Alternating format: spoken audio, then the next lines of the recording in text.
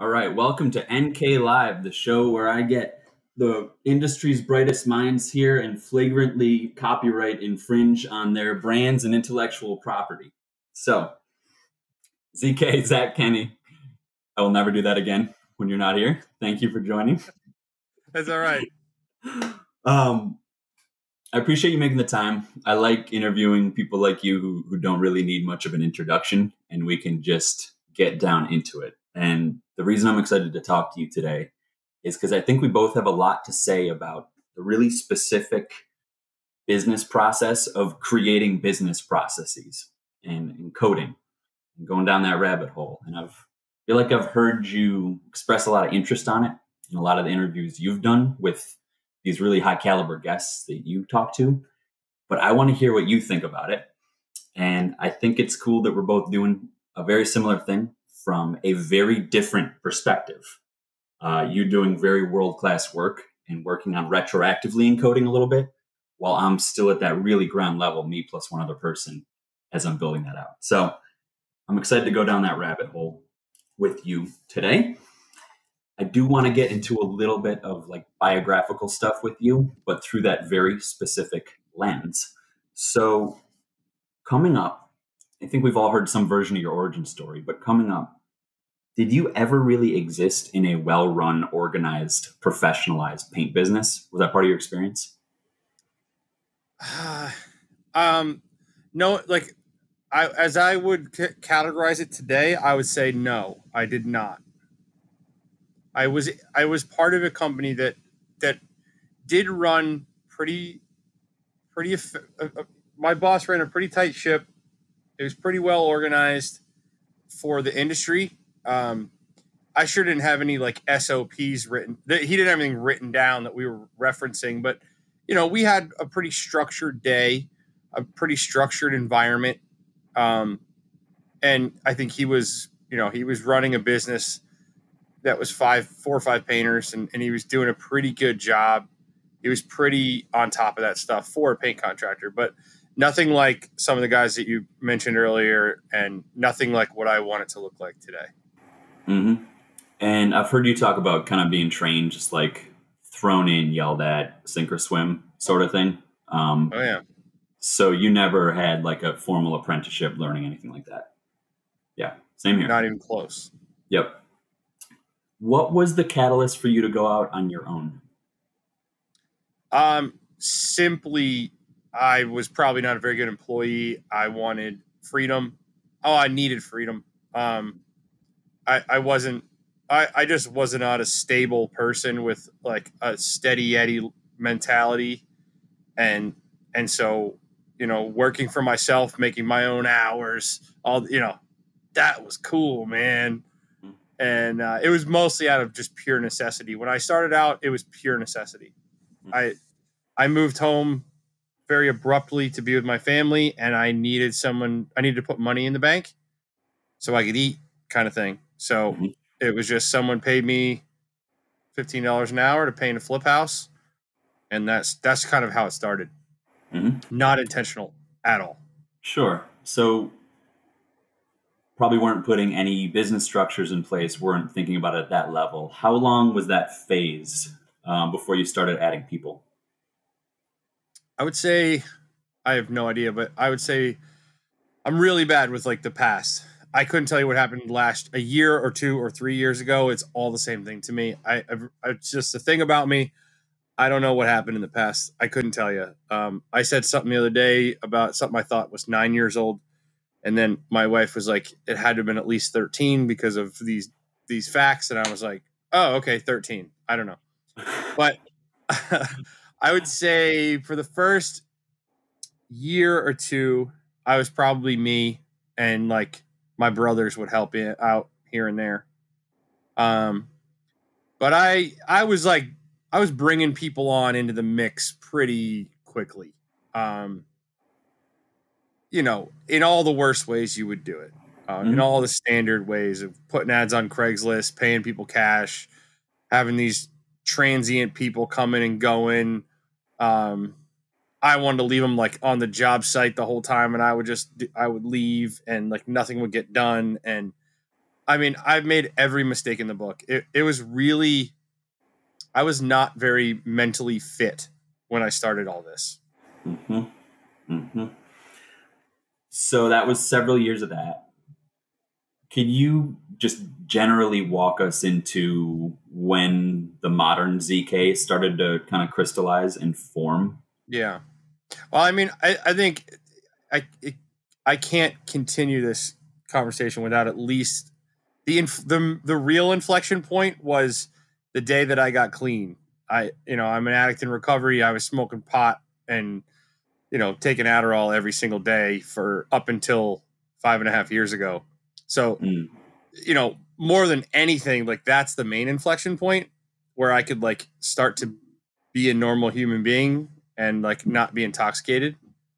Um, but the inflection point as far as like trying to make a business happen probably came a couple years after that. Um, yeah, that's probably safe to say. About 4 years ago, I made the transition to only using fine paints of Europe, and but even that was we weren't. I would say in the last 2 years we've started to make some inroads at professionalizing the back end a lot more. Mm-hmm. Remind us when that kind of exponential IG fueled growth curve started for you too. That 3-ish years ago. I would say it started 2 years ago. It probably started 2 years ago. And in the last, I don't know, year, 6 months to a year, it's really taken off. It's like the last 2 months have been unbelievable at the rate that what the demand for our services is so high. Mm-hmm. And I'm really grateful for it. It's crazy. Of course. So let's go back to that like 2-ish years ago mark. How many people did you have then? Let's see, 2 years ago, I don't know. I could have had 4 people, Mm-hmm. probably about 4 people, three Okay. or And were four. those blank slate decent human being types or painters? No, they were all painters of some sort. Um, there was, let's see, one guy had been with me for a long time, painted for a long time, very, very talented guy. Um, and then there was, let's see,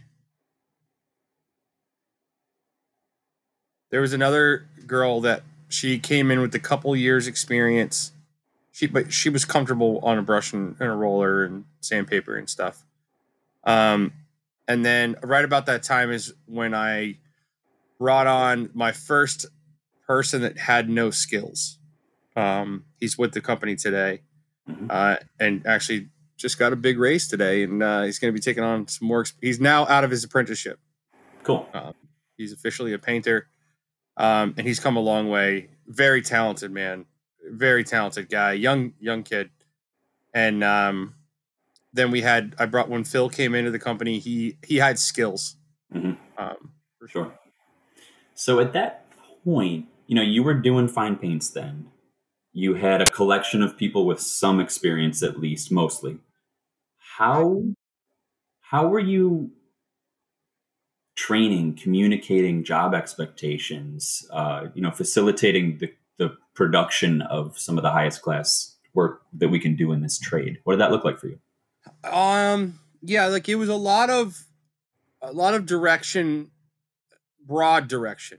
Um, so a couple of guys, Arturo was the guy who'd been with me the longest. He knew kind of how we did things because I had worked side by side with him, um, for a few years. So he had been there, he had seen it, and I worked side by side with them a little bit in the early stages. Not 2 years ago. I don't think I was doing much 2 years ago, but I had worked with a couple people that were there, and so then there was just a lot of guidance as far as like verbal, and it was all verbal. None of this is written down. It Mm-hmm. was just verbal, like, okay, we're gonna look to do this. They would do something, give feedback. Very, very informal. Mm-hmm. But Was it more or less working? Did you feel like it was messy or stressful at the time, or at that level, was it more or less working? I felt like it wasn't so bad. I think if you asked the people that were doing the work, though, they probably would not have. They probably would have said it was more stressful than I perceived it to be. Mm-hmm. I think that really good people, the type of people that are really good in, like, my greatest employees, like, they don't do well in that type of environment. Great attention to detail, reliable employees, not people who want to be owners. Mm-hmm. The mentality that comes with that is, it's a steady Eddie type of person who wants to, like, have a lot of structure and a lot of clear things and not a lot of floatiness or variables that change on a dime, or, and so for me, I thrive on chaos and have for a long time. And so nothing bothered me. In fact, you tell me, like, we got to get this done. Like, that probably got me excited more than anything else. Mm-hmm. But what I came to realize is, as I hired more and more, every employee I've hired from the start till now, like, they're better and better and better and better and better, right? Just like all the jobs we do keeps getting better and better and better. Because I'm building a better organization that can attract and retain better people. Mm-hmm. And I started to realize, like, oh man, like, I'm not gonna be able to keep these people around. They're stressed. I'm hearing things like they're not happy. Like, I got to do something. Mm. So that was a couple years ago. Okay, so that was less client feedback and more employee feedback. That was that bigger wake up call then? I would say none of it's ever come from clients. Okay. I have obsessed on delivering results, oftentimes at great expense to the company. Mm-hmm. But results have never wavered. Like, they're always the way I got to where I am is first and foremost providing world-class finished product, on every job. Mm-hmm. It sort of started there. So the clients, I don't think, were as much of the driver to this as, like, I'm not going to have anybody that works for me if I don't change something. How many, it sounds like you've retained several through that phase. How many did you lose through that phase and realization process? So it's interesting because so I would say even 3 years ago, I probably had this realization, or 4 or 5 years ago, I understood somewhat what needed to happen.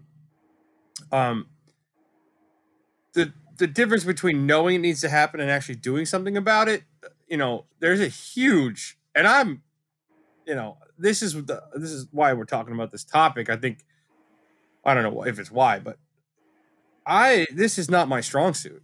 No. By any means. Nope. And so I think I was triaging my business and putting out fires and dealing with the worst, loudest things. And so oftentimes, with my charisma and my passion, I was able to sort of get away with bad practices internally in my company, and people stuck with me longer than they wanted to because they liked me. Mm-hmm. And they liked working. They liked me as a person. They didn't like working for me. Yeah. And that's been going on for a long time. Mm-hmm. There's no doubt. I mean, up until today, we had our first company meeting ever today. And if it wasn't for Carney coming into the mix, I'm not certain I was ever going to do this. Like, really get to where I needed to get. I'm not certain that I was going to. I mean, maybe I would have, but it would have taken me a very long time. So on the Garrett Martell interview, I think I heard you mention you brought in someone to exclusively help with this. Is that Carney? Yeah. So Carney is my business partner now. She's a partner in the company.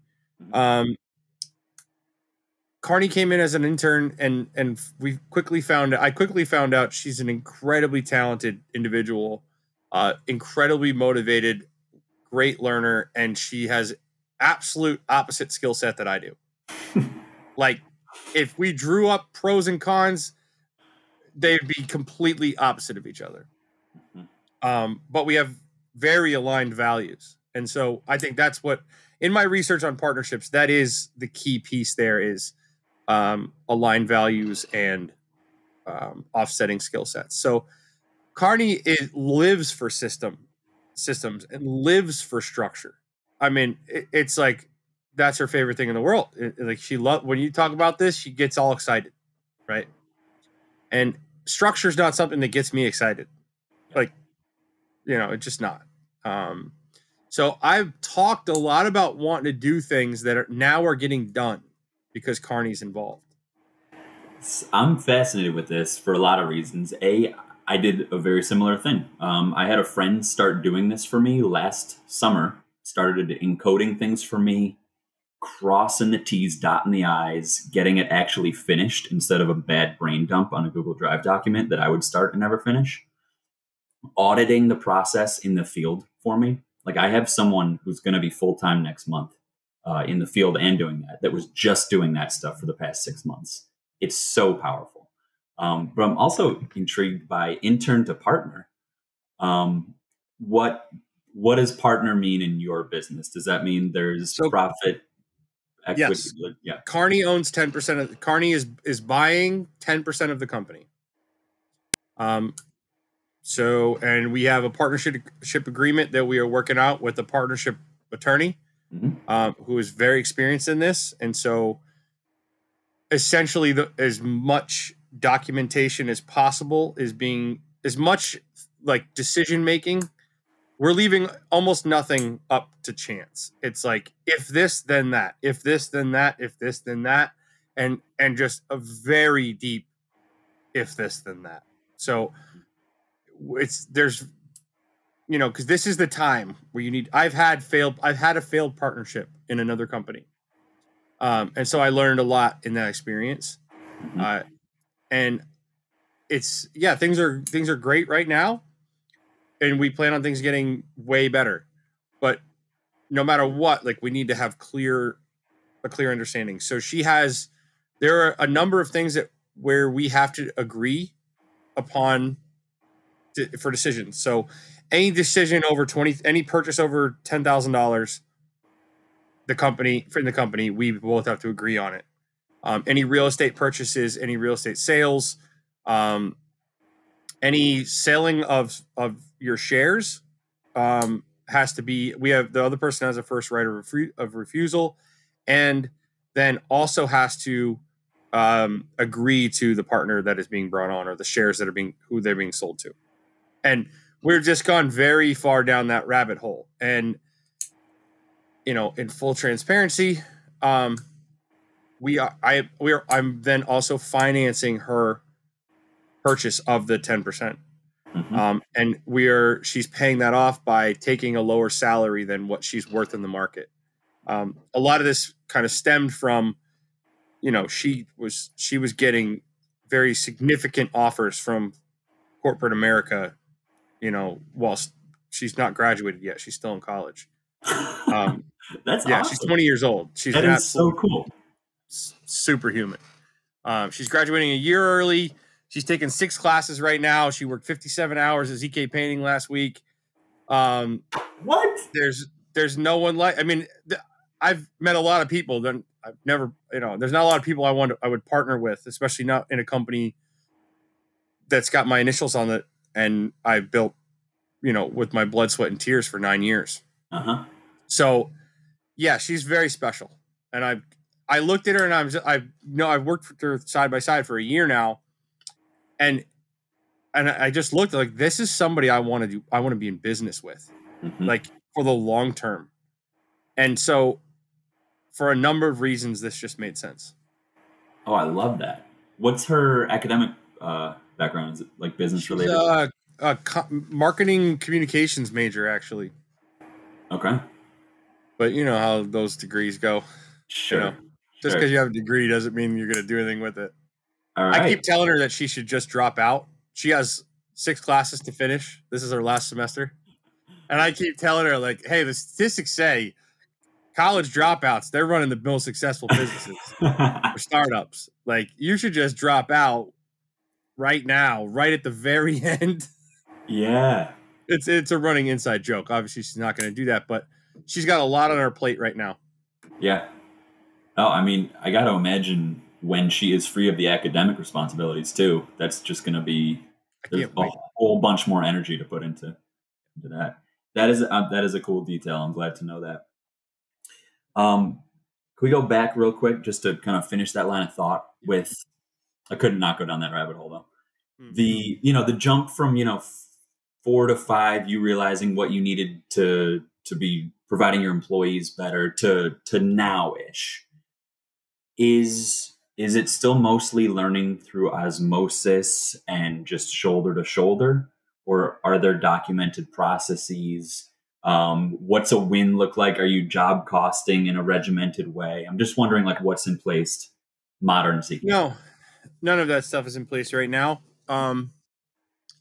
We are, I mean, this will be our second year of like very clear QuickBooks, even understanding did the company make any money or not. Mhm.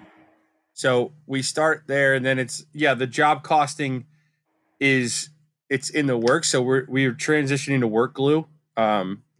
Like as we speak, Monday will be the first day that the company is moved away from T-Sheets and House Call Pro and over to work glue Mhm. and Slack. We've had Slack, but we're going to be work glue and Slack right now. And so job costing is going to start to happen. But it's not at the top of the list of things right now. We have sort of again triage like what's most important. Mhm. We do not have, so we don't have very. I mean, if it was up to me, if Carney didn't exist, we would have nothing on paper. I don't sit in front of computers and type documents naturally. Mhm. And so that's not a thing where I was ever going to really do that. Probably it would have been, I did a long time ago. I did a gloss SOP many years ago. And I did a gloss SOP verbally for Nick Slavic and he Mhm. typed it up. And so there's one of our SOPs is in paper. Of course. But no, I've relied on great humans, like great humans. We've had, like we sat today, we had our first team meeting. There was 8 painters in the room. And I looked around this room and there's just like, there's 8 people that when I first started in the painting business, never mind most like when I first started painting for myself, never mind before, but really never in a million years did I think this caliber of human being would work in painting industry, never mind work for me. Mm-hmm. Really smart, motivated, talented people. And so because that's what I had to do to survive. I like I said, I thrive on chaos. I'm very talented at a number of things and horrible at a bunch of other things. And so I've been like seriously leaning on my strengths and kind of ignoring my weaknesses. And we've managed to do pretty well. It's not scalable. We've at all. I mean, that's not even a question. We've had a few hiccups along the way that wouldn't have happened if we had better systems and better processes and better people. Mm-hmm. But I've been relying on natural talent, and that'll only get you so far. Yeah. I think one of my weaknesses is that I have a hard time imagining uh, growth like that without any of this in place. And that's clearly not true because you are pumping out some of the sexiest work on earth with your sheer force, basically.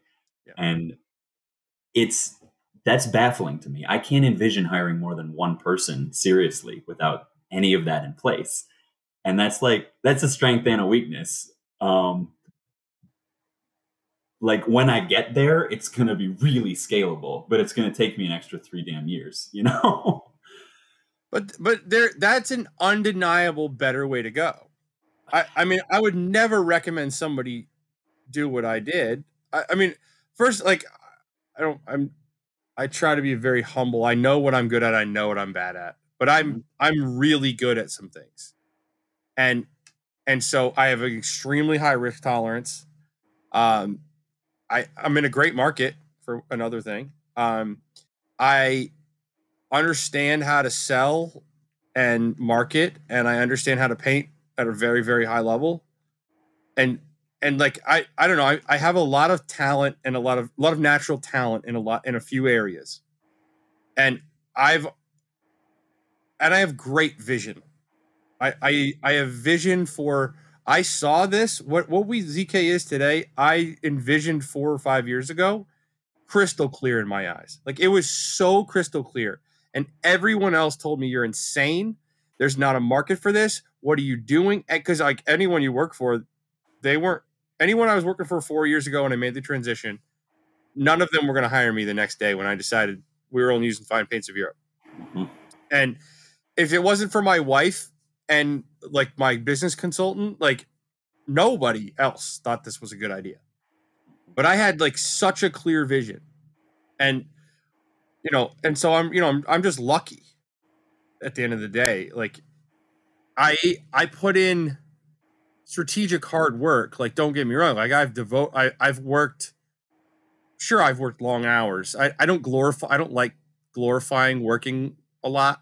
Like I think that's like, it's kind of weird when people are like want to glorify how many hours they worked or how many years they've been in the business. Both of those two things, I'm very sensitive to heat when people are like, anytime you lead with how many years experience you have, I instantly discredit you because the years you've done something are fairly irrelevant because you could do the wrong thing for 20 years and suck. Yeah. And so to say you've been in the business, I have no idea how long I've been painting. And I would never say that. Like the years I've been painting don't mean anything. Yeah. Right. I don't know. I had to like go down that path, but I lost where I was at now. No, I will pick that up. I've started to respond to that question with a long answer one where it's just like, technically I have been a self-employed painter since 2013 when I thought I was getting a job and was actually agreeing to be a sub illegally. Like the IRS says 2013. When did Noah realize that there was actual business part behind this that he should be paying attention to? 2019. So I don't know, 2 to 8 years. You pick your answer. Why are you asking the question? Like, what do you actually want to know? Yeah, I've been doing it for a long time, and I've been trying to get better at it every day. Yeah, yeah, it's easier. Well, let me show you what I can do. That's like that to me. Like that's way more important. Yeah, or just yeah. I think that question misses the mark in a lot of ways. Or ask me questions. I will demonstrate my knowledge to you. Sure. I could gain that same knowledge in 2 years. I was a better painter 2 years in than a bunch of painters I was working with that were 10 years in. Mm-hmm. And there's probably people who are way better than me. Like how long you've been doing something? I've yet to see a very successful person that I look up to lead with how many years they've been doing a thing. Mm-hmm. Mm-hmm. So that takes us to present day. It's you, it's Carney. You know this back-end stuff is important, but have very little interest in actually doing the actions yourself. You have this all-star on the team. Like, what is the plan for putting this all in place? Like, would you talk about, how you and Carney are conceiving of making this happen? Yeah. I mean, I think the first part, the most important part, right, is knowing what needs to happen. Mm-hmm. Before you do anything, again, like vision is a strength of mine. Like seeing the end game, like what's this like? Close my eyes. What does this company look like in 2 years if it's crushing it? Like if you can't like see that, I think it's even harder. Or so I would say like the first thing is I know what I want it to look like, and like to be fair, 85 to 90% of that is just like taking pieces of everybody else's thing that they're doing and putting it into mine. Like, yeah, we're not trying to reinvent the wheel here. I'm trying to reinvent the wheel in certain aspects or more just like a bunch of pieces that have already existed. Maybe I'm putting them together in a little bit of a different formula, or executing on it a little differently. But for the most part, there's a bunch of companies out there that I just want to essentially take what they're doing and bring it into our company. And, you know, so I think the first thing we have is a plan of like, okay, what needs to happen? Like, what needs to happen? What's that going to look like? And then it's, all right, well, I like to look for lead dominoes. Like, what is the thing? If we did this, we'll make all the other ones easier. Yeah. And, you know, that's what we're going to do. And right now it's, you know, work glue and vans. So I just bought my first van. I'm actively looking for a second van as we speak. Probably bring the third one on in another month, and we'll go from 0 vans to 3 vans in 2 or 3 months. Because that's been a limiting factor. I've driven 55,000 miles a year now for the last 2 years. Whoa. Maybe a little less, 50,000. So you are the sole logistics guy, and all your employees have passenger cars driving to the site? Yes. Yeah. Wow. Yeah. Okay. I have a lot of holes in my game again. Yeah. And so, yeah, like vans are going to be a huge piece because then that takes away a lot of time off of my plate to focus on other things, or to go play golf. I don't know, to do whatever the heck I want, but to stop having to drive, 3-hour round trip to drop off a compressor. Yeah. Like, what are we talking about? Sure. So, and so there's vans, there's work glue, work orders. I've pause real quick on work glue. That's time tracking? Is it task management? What else is it? It's task management, time tracking, estimates, proposals, invoicing. Right, although we're not going to use it for that. Like, we're going to send invoices. We're going to send estimates from it, but we're going to send, I believe we're going to use Paint Scout as the link that we're set. They link together, so you can send the estimate through Paint Scout. Mm-hmm. But we're trying to use the dashboard for work glue, mm-hmm. for as much as possible. Work glue is incredibly robust, and I really want to implement as much of it as possible, so that my team, I really like. We want all the leads starting Monday are going to be every Monday morning at 7:30. We're having all the leads on Zoom. Mm-hmm. Carney and I are meeting with the leads on Zoom for 15 minutes. I've never had a team meeting, and I've never had a formal weekly check-in for leads. Sure.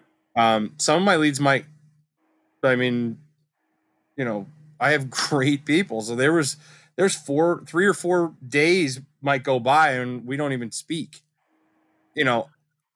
because I had great people. I got I know what he's doing. He's up there. He knows what he's doing. It was not the top of my list of things to do is to have to check in with somebody, because I knew they know exactly what we're doing. They know what we stand for. They know how to make the little decisions. And if there's one thing I've done right, it's instill a very strong company culture of craftsmanship, of quality, of client experience. So I finally I wrote them down the other day, and Carney today, we were talking about them, and we went on with everybody, and she's like, those are how did you do that fast? You just randomly just wrote 5 things down.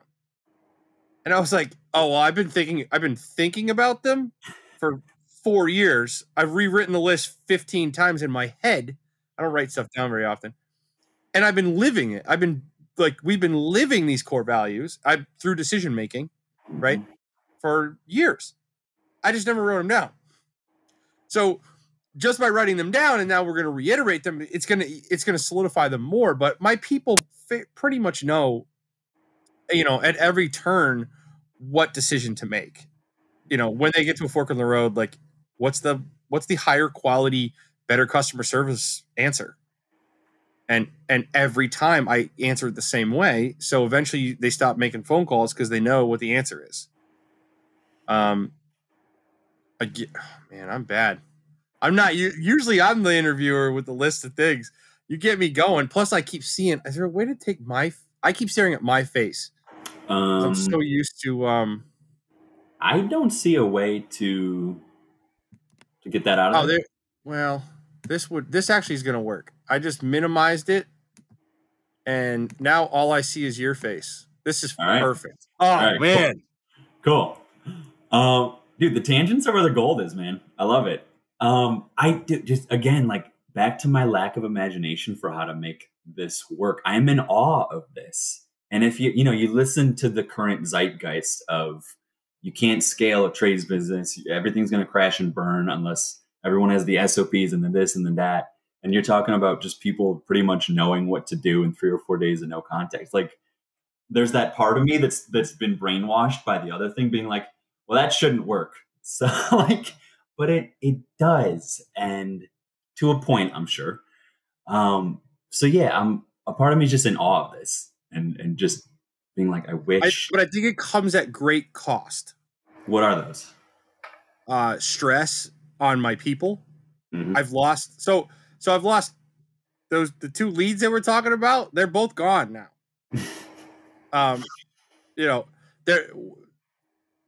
Phil will probably come back, but they're both leaving, and not directly because of the stress, but it adds a level of stress maybe that didn't need to be there. Okay. Other side of the coin. Understood. I would say like that's really the main one is, it taxes your people, and I'd rather tax my people in other ways. Right.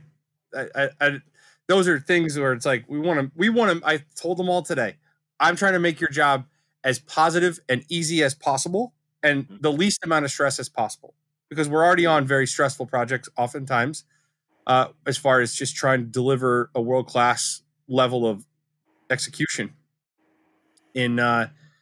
so anything I can do to take the stress away is going to be valuable. So all the leads now are going to be writing daily logs. That's never happened. Mm-hmm. So there'll be daily logs. Those are built into Workglue. So there'll be, a few questions they'll answer every day. Boy, I'm cool. Not on my game today. All good. All good. I have another question then. So we're talking about all the things you're doing. How much of that is you just knowing it's a good idea because you talk to other business owners versus how much of it is you hearing things from your employees that would make their lives easier, things that you directly hear that they want? Well, there's a fair amount of that, I would say. So I think it's a combination of 3 things, those 2 things. And also just like I would say I study human fairly deeply. That's something I'm very into, is like, what does it mean to be human? What is the biology of a human? Because I think we're all pretty much the same. So I would say like it's sort of a combination of like, what are other people doing? What are my people saying they need? And what does a human need in general? And today I had Phil come in, an hour early and just go like, because he's leaving at the end of next week for a while. He's taking a leave of absence, or however you want to call it. And I was just like, look, I need you to tell me all the things that we could be doing better to support you guys out there. So it's asking like, hey, I lost Patty. She didn't want to be a lead painter. She didn't want the stress of being a lead painter. I verbally put no stress on my people. I'm the nicest boss in the world, right? I have never said, hurry up. I have never said, what the heck? We were supposed to be done on Friday. Now you say we need to be done on Tuesday. I've never said any of those things, right?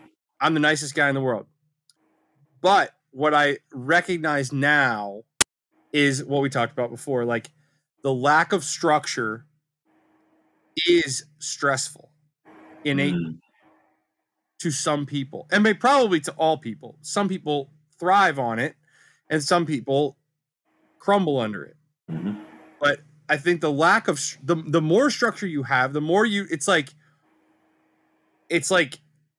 I don't know, the more where exactly where you stand and where you're going. Like there's not stress there to know I'm here and I'm going there. If if you start to like dim the lights and not be able to see your footing very well and quite know where the next step is, like I'm starting to understand now based off of feedback that is a stressful thing for people to, and I believe it. And I've seen this in other examples of this being like a great example of this is just, it's maybe not great, but a good example of the lack of rigidity or whatever is like even just paying people cash or on the books, right? The type of person who wants to be paid, who is completely cool being paid cash, I would argue that they are not a good employee.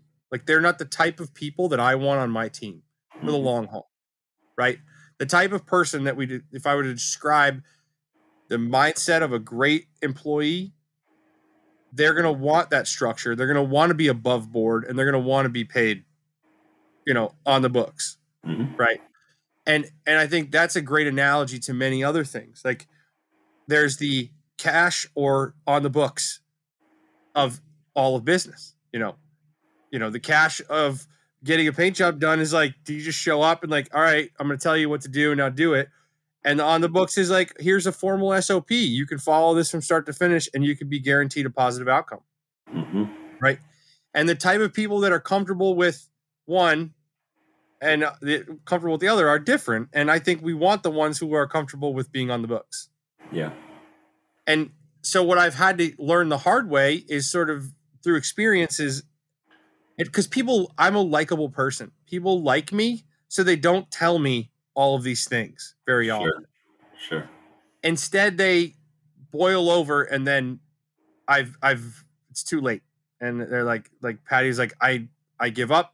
I give up. I need to go just work someplace just painting. Now, I'm like, on one hand, like the non-sophisticated, not non-introspective, immature Zach can go, I've never told you hurry up. I've never told you this is not being done fast enough. I've never told you this isn't good enough. All I've done is say, you're awesome. You're killing it. What can I do for you? That's all I've ever done for you, Patty. Yeah. And that's super easy to just blame Patty for everything. Because like you can say, well, she put all the stress on herself. She was stressed out of her mind and all anxious and coming in early and working late and thinking and blah, blah, blah, blah, blah, and not getting sleep, I guess, and finding out. Like, I didn't verbally put any of that stress on her, but I made her feel crazy. I didn't give her structured support and I gave her verbal support, but I didn't give her a system to thrive in. Yeah. And I think that's what I'm learning. And that's what not learning. I know that now. I know that that's not a sustainable way. You can burn out great people doing it the way I've done it. And so now I want to keep my great people. Yeah. So we're changing.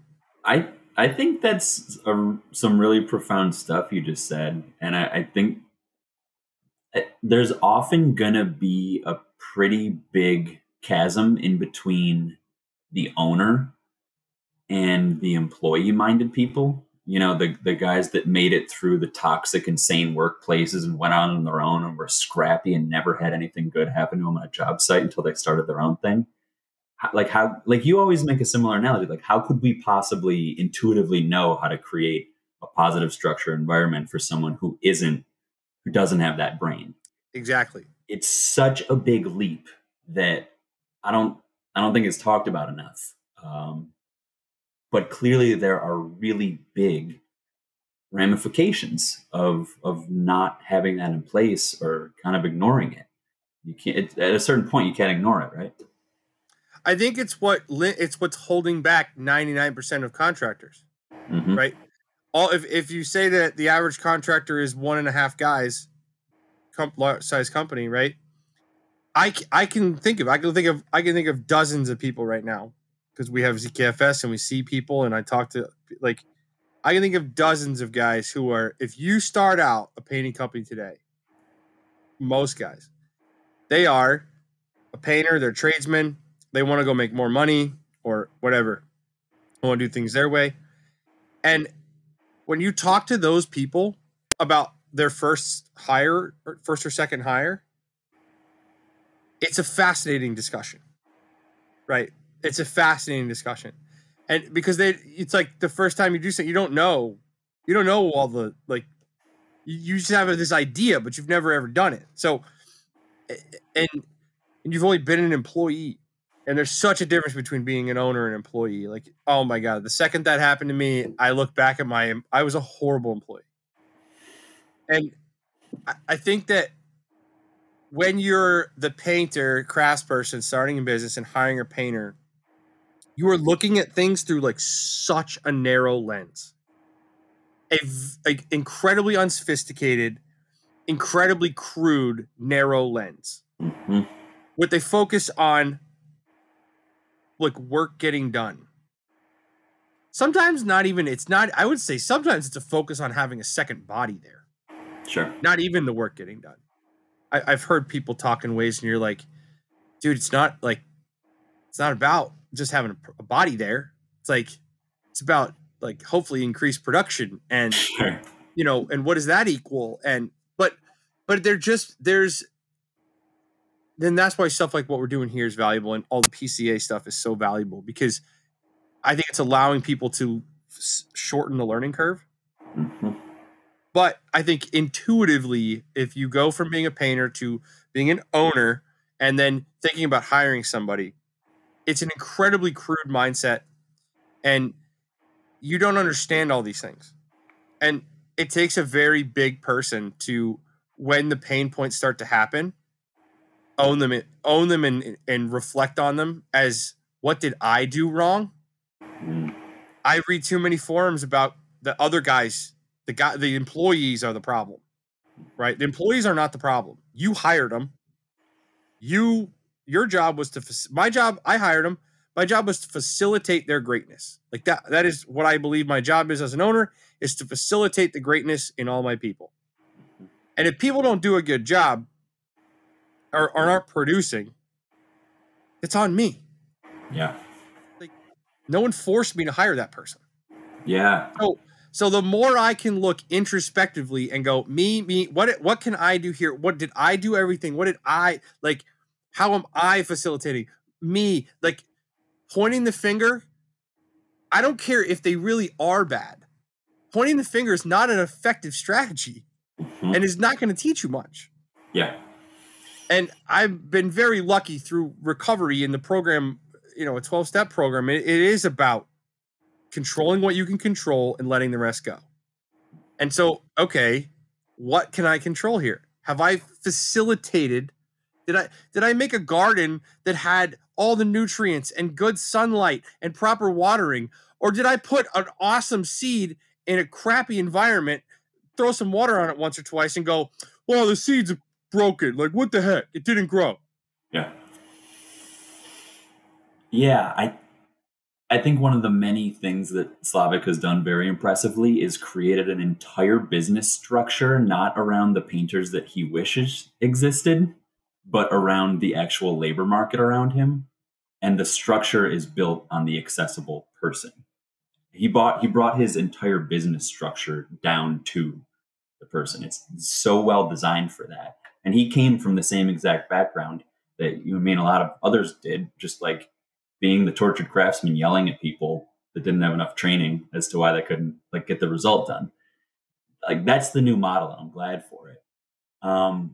When to take it back to how it sounds like there have been several conversations like the one with Patty, where it's like the lack of structure has been incredibly stressful for them.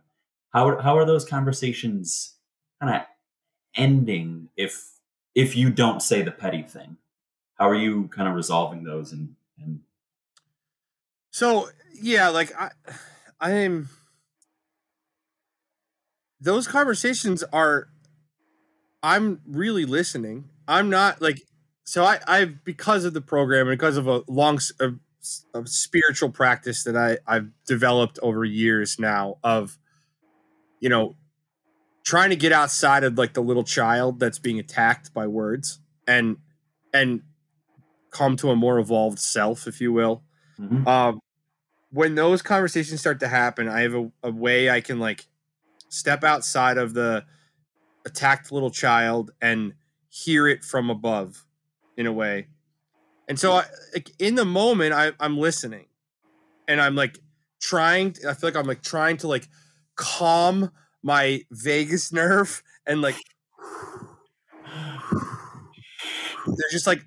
there's just like subconscious like thing that starts to happen where you're like, all right, I got to diffuse all this tension that I'm feeling right now so that I don't act on it. Right. And I would say like that's the first step is like sometimes it just takes like time. Like what I've shortened it to a fairly short time, but maybe it's 30 seconds now that I just need to like sit, like and let it go away. So I don't say something out of reactive, defensive, scared child thing Sure. that isn't what I really meant. But oftentimes, like they go really well because I already know I don't have a very beautiful back end of a business. Like this is not news to me, right? I know that this is the low hanging fruit in our company is all of these things. So oftentimes I'm just like, okay, a new data point. This needs to be addressed. And so I'll absorb it and try to talk to them very understandingly and like, you know, focus on the big picture again. You know, I know how to, I can rally the troops and I can bring up morale and I can speak to people. Sure. And oftentimes I can have them leave the conversation feeling great, but that's not enough. Yeah. The hard part is the point is that's not enough because they have to go back to that crappy environment that I built. Mm-hmm. So I've been able to stem the tide in people for extended periods of time and keep them around. I had a few conversations with Patty, and every time I'm like, I don't know where this is coming from. You're crushing it. You got this. Wow, like, you know, I'm giving her this pep talk. Meanwhile, my behavior in our company didn't change. Mm-hmm. So, you know, I think that not taking anything personal in business is first like the number one rule, right? Even though it's my initials on the company, like, dude, nothing that happens when I go to work, I can take personal. And if I can actually live like that, man, it's a recipe for success, Yeah. right?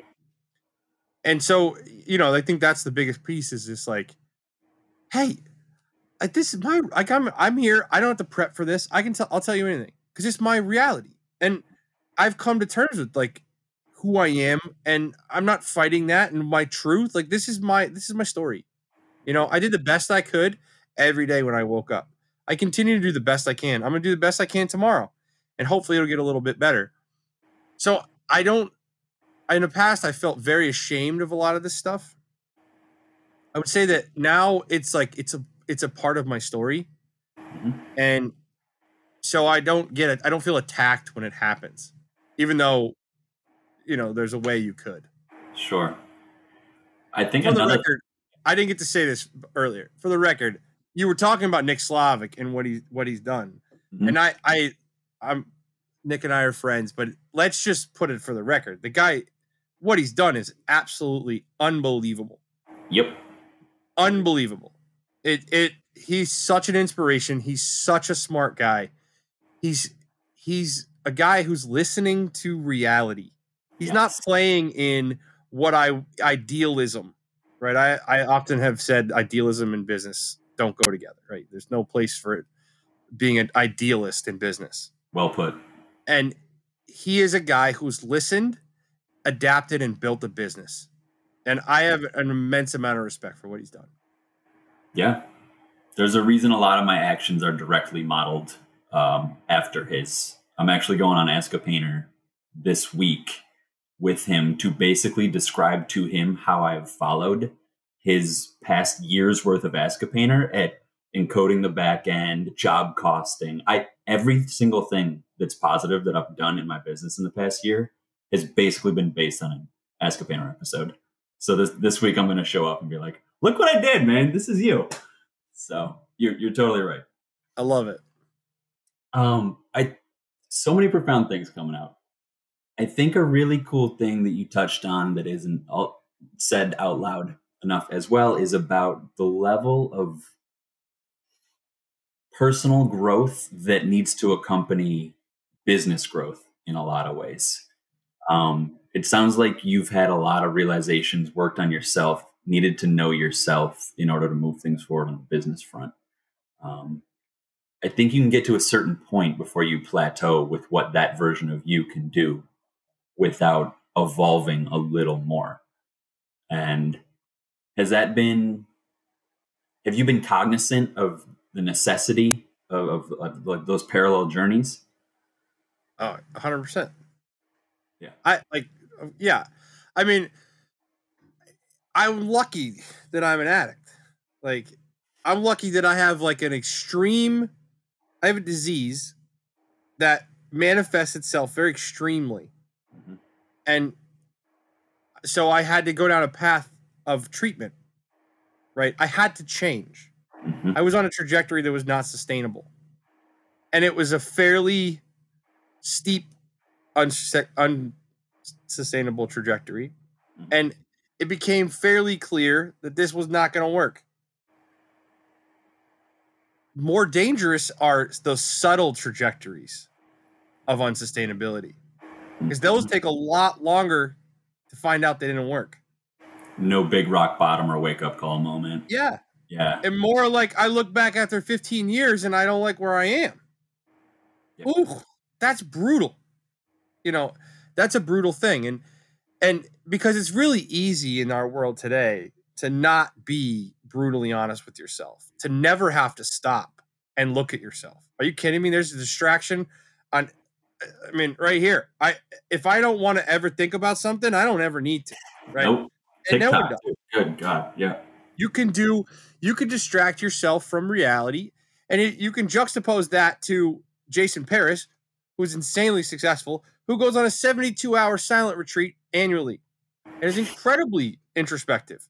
Yeah. Right? It's not a coincidence that people who are introspective get where they're trying to go. Yeah. And I think, being reactive to the world is not a place I want to be, and that's where I lived most of my life. And so it's like, okay, well, it's time to be proactive and like start to decide what I want to do and decide where I want to go and decide who I am, And so, yeah, I think that a lot of people live comfortably enough that they never really end up doing that. I don't know. That's a ridiculous thing to say. I don't know what people do. But I think that it's harder to stop and be brutally honest and look at your weaknesses and try to work on them when you have air conditioning and cable television and an automatic vehicle and a roof over your head and the internet. Like, when you're comfortable, it's really hard to improve. It requires, and so I had a lot of pain that helped me to grow. And so, yeah, like it's definitely something I think about a lot. I think about a lot of those things too. It's, you've clearly had a path where you didn't necessarily choose that level of discomfort that forced you to reckon with yourself a little more. The other side of that is manufacturing discomfort, whether it's, Spartan races or Ironman or whatever. But I think there's value to all that. Some of it is just seen as sexier than the other. So we kind of went down a rabbit hole when we started talking about what all of this thought, all this is leading to in terms of action. And you started mentioning kind of the list, the software. Could we get back on you and Carney sitting down and deciding what needed to happen? Yeah. So I think this is where I thrive, again, with vision. Yeah. I'll love to make this plan. Like, you ask me, how is this going to happen? Let's go. Let's spend 4 hours and let's map this whole thing out. Without an implementer that I have in Carney, I probably wouldn't even do that because I would know it's never happening. Right. But yeah, I think it starts with making a master plan. of, okay, what does this thing look like when it's done? And then when you have that idea of like, what does it look like when it's done? Then it's like, all right, well, what are the key pieces that go into this? What are the breakdown from there? What are the things that have to be done to make those things even come to fruition? And then it starts to go, well, what's the most important thing to do? Right? Once you can break it down as far as every single step that needs to happen in all the different areas. And then it's like, okay, well, what are we going to do first? And that's what we are working on now. Is we've been triaging the really bad stuff and not formally doing it under a master plan. And now the next step is we're going to be sitting down in the next 2 weeks and developing that master plan of let's envision the company completely developed and ready to scale. What does it look like? And then, okay, well, what are the pieces that need to get done? Short term, long term, medium term, and break it down as far as we can, as granular as we can. And then it starts to be a list of tasks that need to be completed.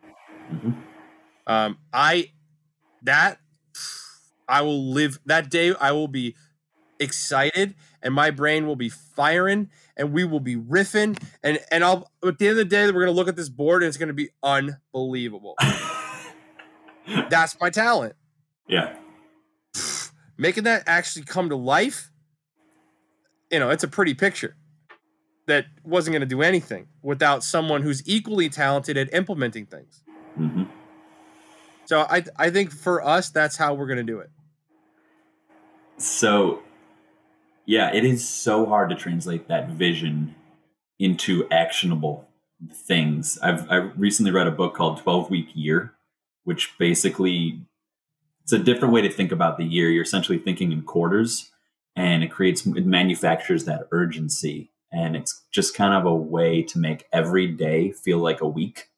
So you're just a little more cognizant that you can't be wasting time and you need to do some actionable thing towards that 12-week goal every single day. That's the only way I get anything like that done, is manufacturing extreme accountability and like stress and urgency. How is there like a big framework like that Carney's using, or you like any sort of like? So I think you made a statement earlier that like doing that's not very easy or fast. And I think that is true based off of our reality, but it's actually not. I don't think it's inherently true. I think that there's a missing piece in this equation that has to be like, it's like the massive elephant in the room. And that is that work has to go on. Like we have to produce work. We have to create revenue. We have to get jobs done. And we need to build this thing over here. Right? If you were like, hey, I have $150,000. I'm going to start a painting business. All right. Well, first thing I'd say is like, all right, well, take the first 3 months and just sit in your office and do all this. Right? Like that's how businesses are started.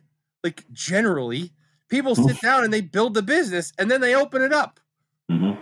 Like, and so I think that's really the hardest part, especially for all the solopreneurs and the guys that are one or two people, anyone working in the field. This is the hardest thing. How do you work in the field and then take that hat off and put your office hat on and do more than just triage and do the things that absolutely have to get done so you have money in the bank tomorrow? Like, to me, that is such a difficult transition. Yeah. I don't know a lot about your story, but I imagine you have a blueprint that could be followed. If I was going to design the blueprint, I would say increase demand to a point where you're charging astronomical hourly rates so that you can work 20 hours a week and make what you would make in 40 hours a week, something like that, right? And then go spend 20 hours a week building your business. I actually have an episode coming out this season. It's mostly written. I'm fine-tuning it, which is a challenge to people to try to make a year's worth of money in 75% of the year's working hours by essentially doing just that. You got to get out of the hamster wheel. I lived in that hamster wheel for a while. I had to claw my way out of it to be able to spend a half a day on a Wednesday feeling comfortable doing office work, like working on my business, not just putting out fires. It was a multi-year process. People ask me how long I've been in business. I was like, 2 or 3 years, I was learning how to do that. That is excruciatingly hard to do. And it doesn't feel important in the moment. That's the other thing. It feels boring. It feels like, I'm probably never going to have a 20-person company. Why am I even doing this? It is so hard to make it feel worth that time. And somewhere along the lines, I just drank enough of the Kool-Aid and listened to Slavic Talk enough and, went to Crank and just absorbed all that, where I was just like, all right, this is the only path. This is the thing. Even if it's not relevant for where I go, this is the thing that I'm going to decide is the key to future success and act like I'm going to need it for a 50-person company. Even though I never will, let's make this feel important like that, or else I will never spend the time doing it. Yeah, I think, and that you have some privilege that's allowing you to do that, right? Mm-hmm. I don't think you have kids, right? No kids. Yeah. Are you married? Easier for me. Yeah. No. Right. Yeah. Right. And that's the thing is like, yeah, look at how hard it is for a single dude who lives alone. Mm-hmm. Like, now you talk about a guy who's got a family to support. Yep. And he's trying to do it this is not an easy thing to do for craftspeople. Guys who went to business school who don't know how to paint, I mean, they're the ones. Look around. They're the ones. They're killing the game. They're eating our lunch. It's not even funny. Mm-hmm. Because it's what they from the start, it's what they spend 40 hours a week on, and it's what they love to do. Mm-hmm. I think the lead domino to all of this stuff, if you're to try to make the transition, is sales and marketing. Like sales and marketing.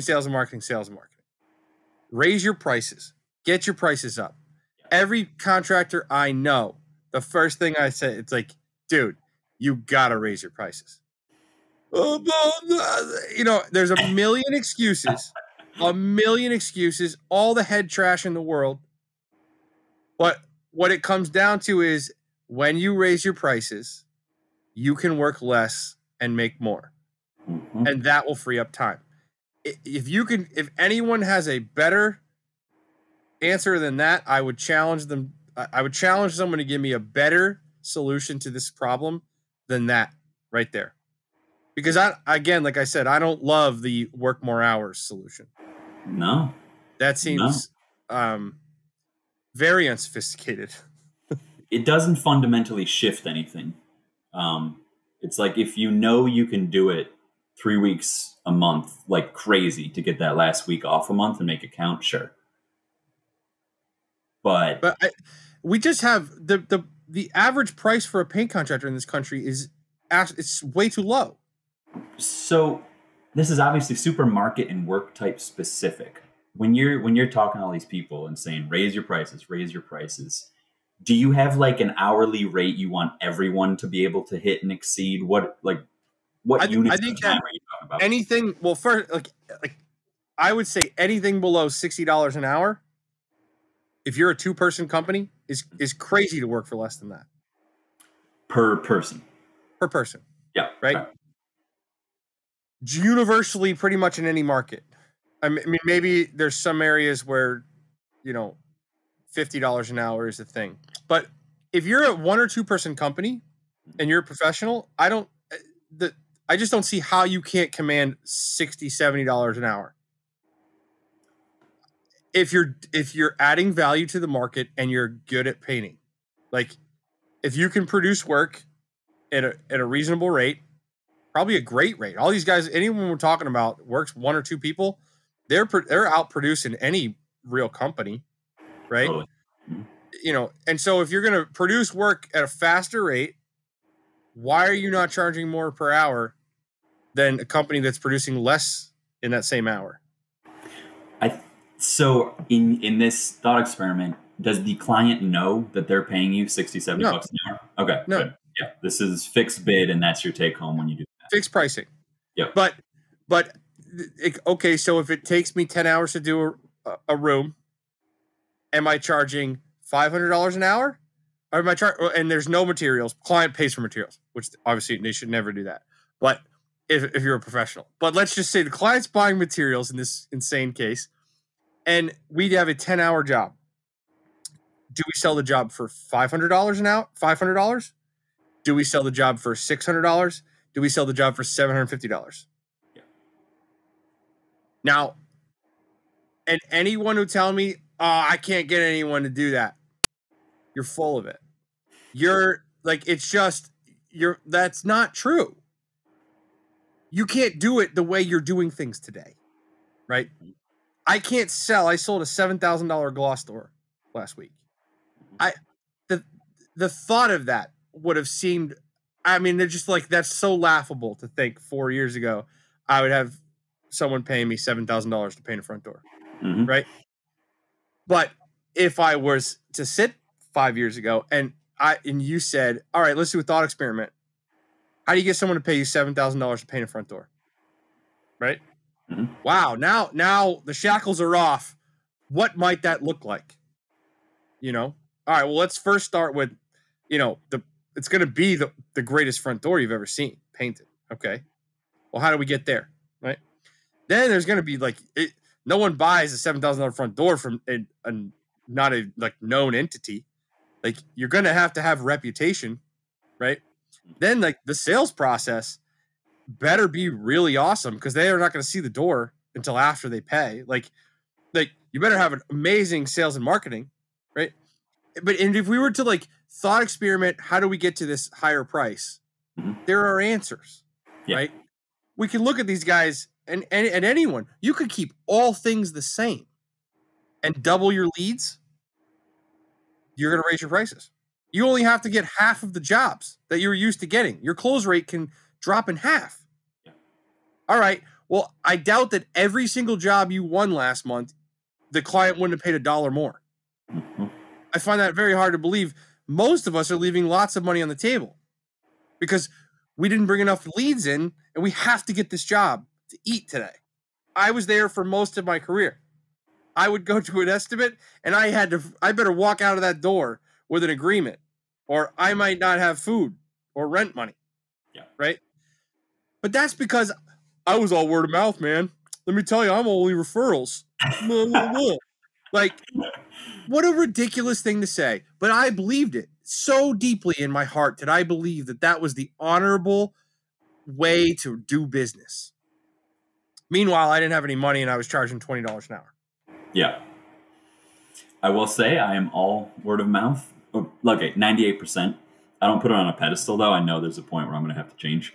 But when I talk to guys like you that preach certain things, one of your big things is social media, Instagram. This week, I did my first lead that I got through Instagram organically just by posting what I'm doing. I didn't put any energy into that until 2-3 months ago. And a realtor, I guess, was watching me do that really sexy front porch and door restoration that I did last fall. And she was like, I want my door to look like that. I was like, great. ZK moment. Boom. Now, you're going to double down on social media because of this positive experience, and you're going to find more of it. Yeah. And you're going to do more. And you're going to be and whatever you charge for that setup today, you will be able to charge 30% more next year. At all things equal, because the demand side, if you continue to increase I tell you this all the time, is simple economic. If you're running a business and you haven't taken microeconomics, that's going to hurt you, because there's some basic fundamentals to economics. And one of them is there's a supply and demand curve. And that if supply stays exactly the same and demand goes up, the price goes up, right? If I have 10 times as many people who want to buy my one can of seltzer, I guarantee you I can sell it for more than if I have one person who wants to buy it. And this is the problem that I hear from, I said it forever, so I know I'm very sensitive to it, but I hear from lots of contractors. Well, I'm busy. If I hear anyone say I'm busy, Like, dude, that's like saying I've been in the business for 25 years. What does that mean, bro? Yeah. I swear to you, it's been long enough now, and I'm sure I hope he's not watching. I talked to a guy the other day, months ago now, who told me those exact things. I told him, you don't even have an Instagram? What? Oh, I'm busy. And I peeled that onion back 2 things. He was charging $25 an hour in California. Oh, no. Okay, so like this idea, well, being busy, I could book the next 5 years of my company tomorrow if I reduce my prices by 75%. Yeah. You know, like you can win every job if you most jobs can be won. Many jobs, I should say, can be won by being a lower price. My clients, good luck. You come in to one of my clients and with a lower price, that's not going to win you the job. But there's plenty of people who it would. And so I think sales and marketing, if I'm a contractor in the field every single day, I mean, and I come at it from a different angle, but I still, the first system I put into place, the first thing I prioritize is sales and marketing. Because that's the lead domino that's going to free up my time to go build all the other systems. And I think it's an overlooked phenomenon. And, and easy to overlook if you're busy, in quotes, and not peeling that onion back and saying, why am I busy? Could I be more intentionally booked than just busy or overwhelmed? I like, it's a common quote, but I've found it true in my life that being overwhelmed and too busy is a form of laziness, because it just means you're kind of taking what comes to you without much of a filter. Reactive. Yeah. Yeah. So another interesting thing I don't know how to get into this one, but I'm just going to talk it out and see what happens. I totally agree that first step, raising your prices, freeing up more of your time. You are obviously a big proponent of fine paints and people learning to differentiate themselves in the market, decommoditize their services, theoretically then commanding a higher price point. I see that all tracking. I think one thing I would worry about in that scenario is something that I kind of harp on, which is that whole craftsmanship trap thing, which is when, you start playing with Holland Lac or EcoSat, and then all of a sudden you need thousands of dollars worth of, prep stuff, and you're going to be applying that stuff differently. And if you want it to look like glass, that just doesn't happen overnight. That stuff isn't Scuffex. You got to go down a rabbit hole for that. You got to spend money. When in that phase, I'm also not convinced that that is the best choice when you could be working on the back end of the business. To me, that feels like a double-edged sword. You see what I'm saying? I 100% agree. Yeah. 100% agree. I went down the fine paints rabbit hole purely out of ego, purely to feed my ego when I started, right? And then I realized I was lucky enough to be in a market where I could build a business around that type of work. Yeah. Right? I sell Ferraris for the price that Ferraris cost to people who want Ferraris. Right? I'm not selling Ferraris for Mercedes prices to people who want Mercedes. Or even to people like, yeah. Most guys, the lead domino is not going to be taking your painting skills and upping them if you want to make more money. Right. People come to ZKFS all the time to learn FPE and what we do. And all the time, every time I tell them, if you're going to do one, I would do the social media class. If you want to make more money right away, do the social media class. Right?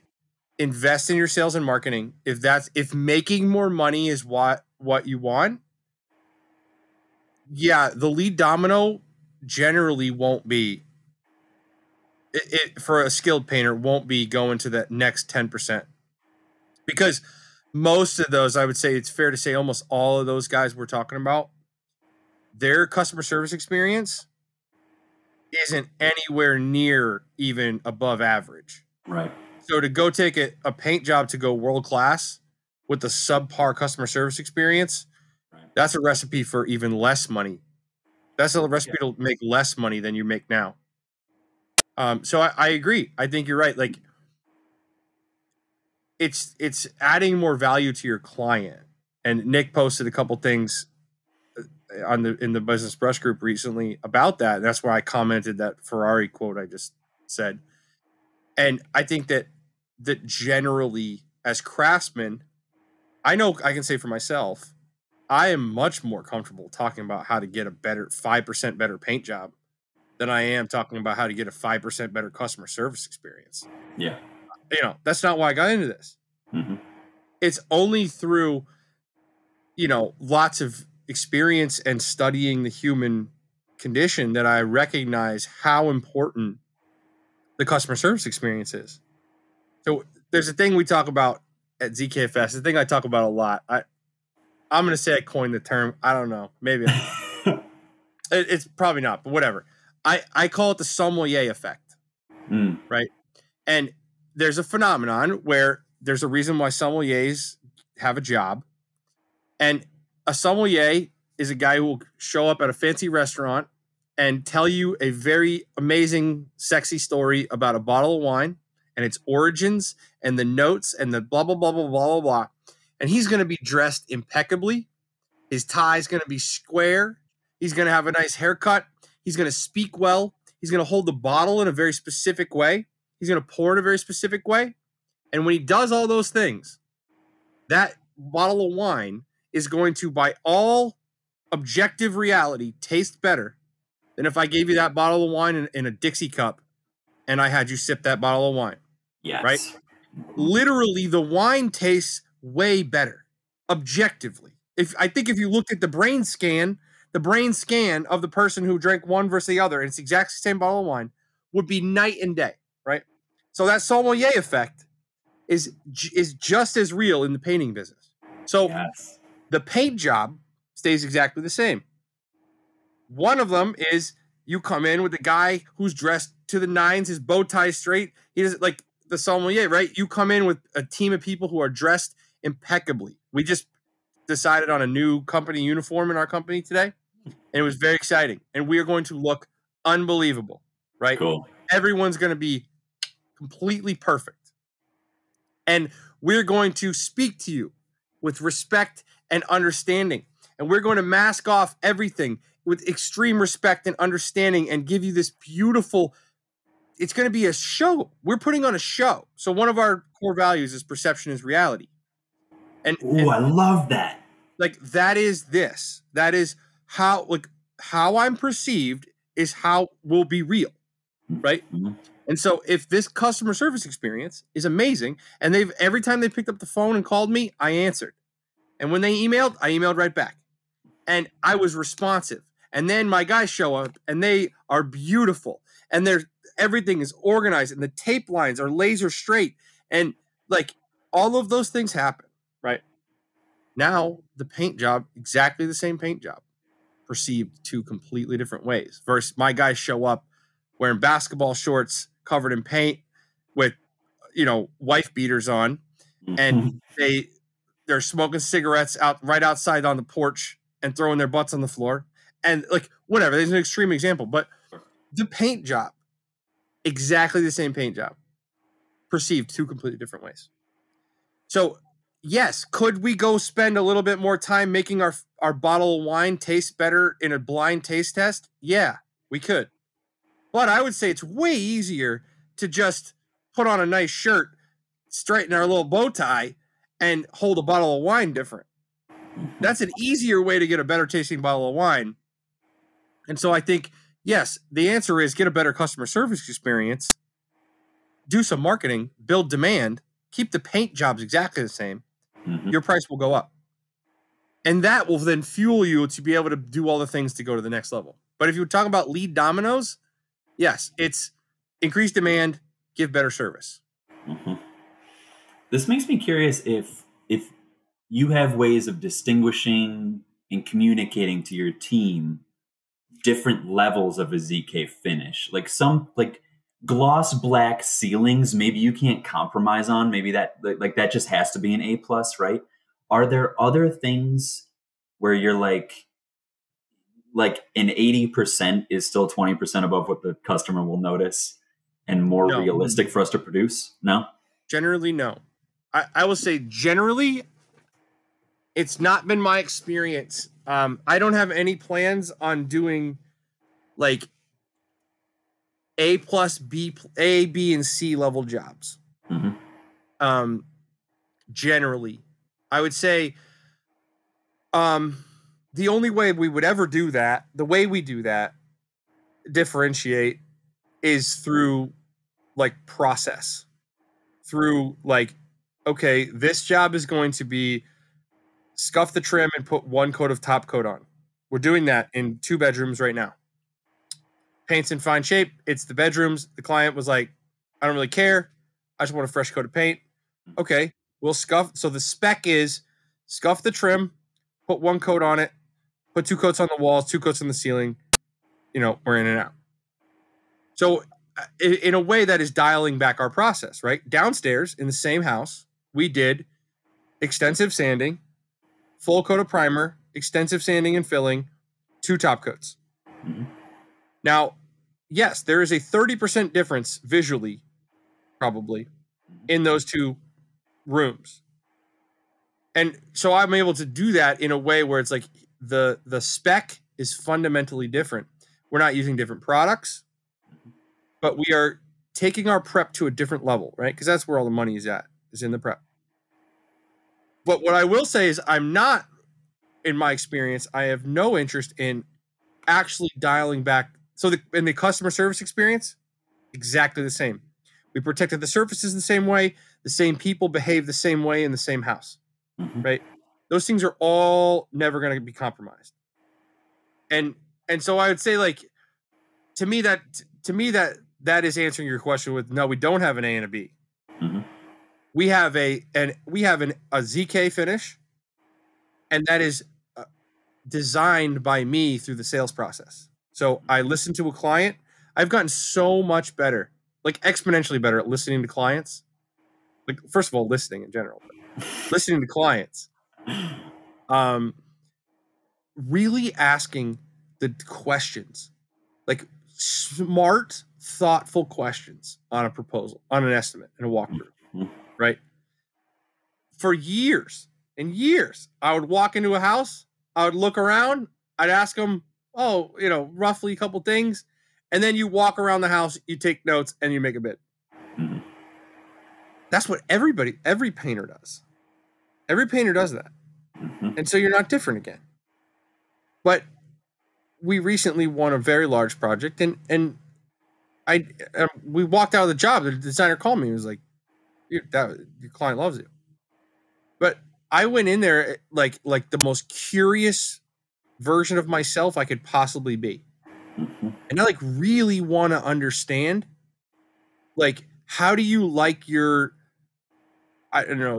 pasta and meat sauce? Like, what do you care about? Like, do you like your pasta al dente or not? Or do you like a sweet sauce? Or like, I'm trying to every little, so I can reverse engineer a recipe to give you the exact meal that you want. Yes. Right. Yeah, I think that's so critical. I can see how it's not an A and B and a C, but the salient point there is that you aren't overdoing those upstairs 2 bedrooms worth of trim for your own ego. You're giving them what they want. That is a huge thing. You've understood the expectations and then delivering perfectly on all of them, because you can do whatever you want. You could have made those a mirror. They don't care. They don't want a mirror.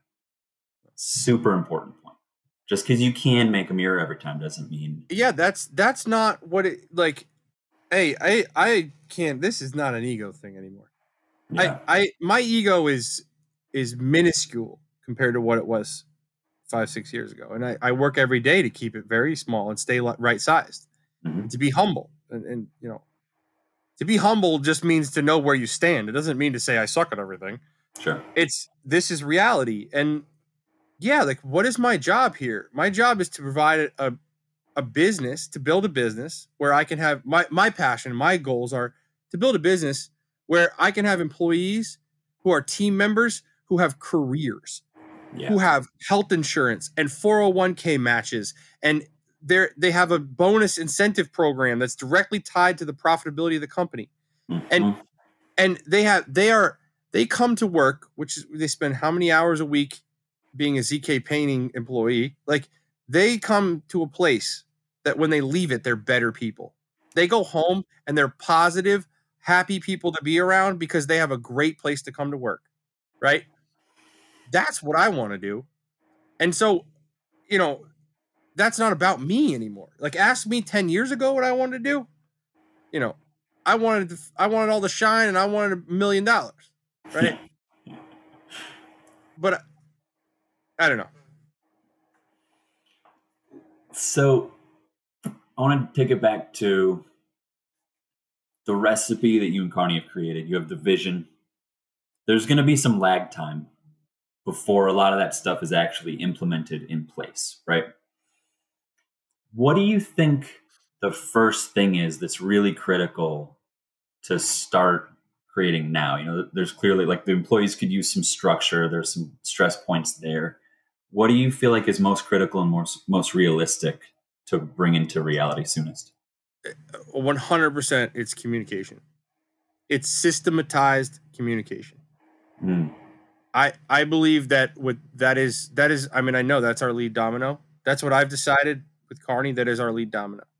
It's like, okay, once we get clear, systematized communication, so that for us, that looks like every Monday, it's leads at 7:30 are getting on Zoom. Carney, myself, and our leads are all going to be on Zoom every Monday. The first Monday of every month, the entire team is going to be on. So that's at 7:30.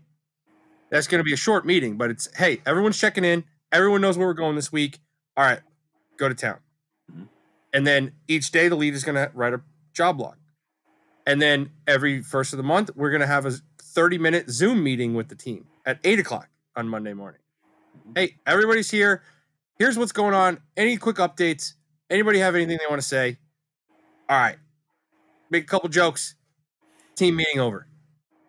But structuring the communication. So next Tuesday, Carney's going to be scheduling everybody's evaluations and quarterly evaluations, mm-hmm. and systematizing that structure, putting it into a structure where, okay, here it is.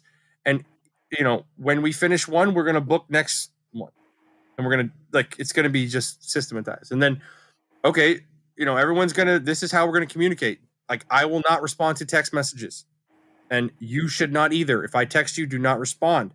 Everyone has Slack and everyone has notifications turned on. And so for me, communication was the piece that if we start there, it will be the catalyst to every other thing we implement. Mm-hmm. Implementing quickly and easily. Mm-hmm. Is there a plan to grow this year, or is this a maintenance year while the back end catches up? We probably won't grow for 2 years. The plan is that there won't be growth for 2 years. So we need this year to get our numbers, mm-hmm. and get our stuff together. Mm-hmm. Then we need next year to be our first year with the employee compensation bonus program, where we're gonna show total revenue, we're gonna show net profit, and we're gonna say anything above this net profit, we split 50-50. Mm-hmm. And then everyone begins to have an ownership mentality. Mm-hmm. And it's not fair to them to grow, especially, I don't want to do that. It's not helpful if I don't give out any bonuses, mm-hmm. right? Having a bonus program where you don't give out any bonuses is pretty pointless. Yeah. So, you know, I've done this insane, like, sprint up the mountain from base camp to base camp to base camp, like barely refueling enough to get to the next base camp. Now it's like we have gotten to a summit, and we're going to hang out here for a while. Like, we're going to plant apple trees and start getting apples. like we're going to be here until we are living in a new city, and then we're going to go to the next frontier. Yeah. I have done this in a crazy way.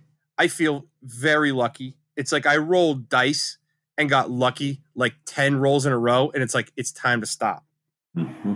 And now it's like, all right, I got lucky. I got gifted the ability to be at this spot. Now I need to like put down roots, build, and really, really make this like, and whether that's whatever that looks like, I would imagine what that ends up looking like is, again, I spend even less time working in the business because I have ZKFS. I want to start, in a perfect world, I'll start a social media marketing company in 2 years. I'll have like more real estate and, hopefully I can build something that doesn't require a massive amount of my time, Mm-hmm. and I can go do other things. And, I think that's the beauty of building a business is, I mean, look, Jason Paris is a shareholder. Yeah. Like that is insanely impressive. Mm-hmm. And I don't think there's anything stopping anyone from doing that if that's what they want to do, Mm-hmm. and I don't know that that's what I want to do. I oftentimes don't set my goals high enough because I'm too afraid of what it might look like. Like I didn't want a company, a very large company for a long time. I didn't want a bunch of employees. Like I wanted a really high hourly rate and a really long lead time. Yeah. Because that's safe. Yep. Right. And at the end of the day, that's because I didn't want to think about having to implement systems and processes and like do things that don't get me going. Yeah. Not because it's not what I actually want. Like again, we talked about like understanding what you actually want is so important and it's not easy. That's not taught to us in school. Nope. Like, here's how you figure out what you really want in life, kids. No.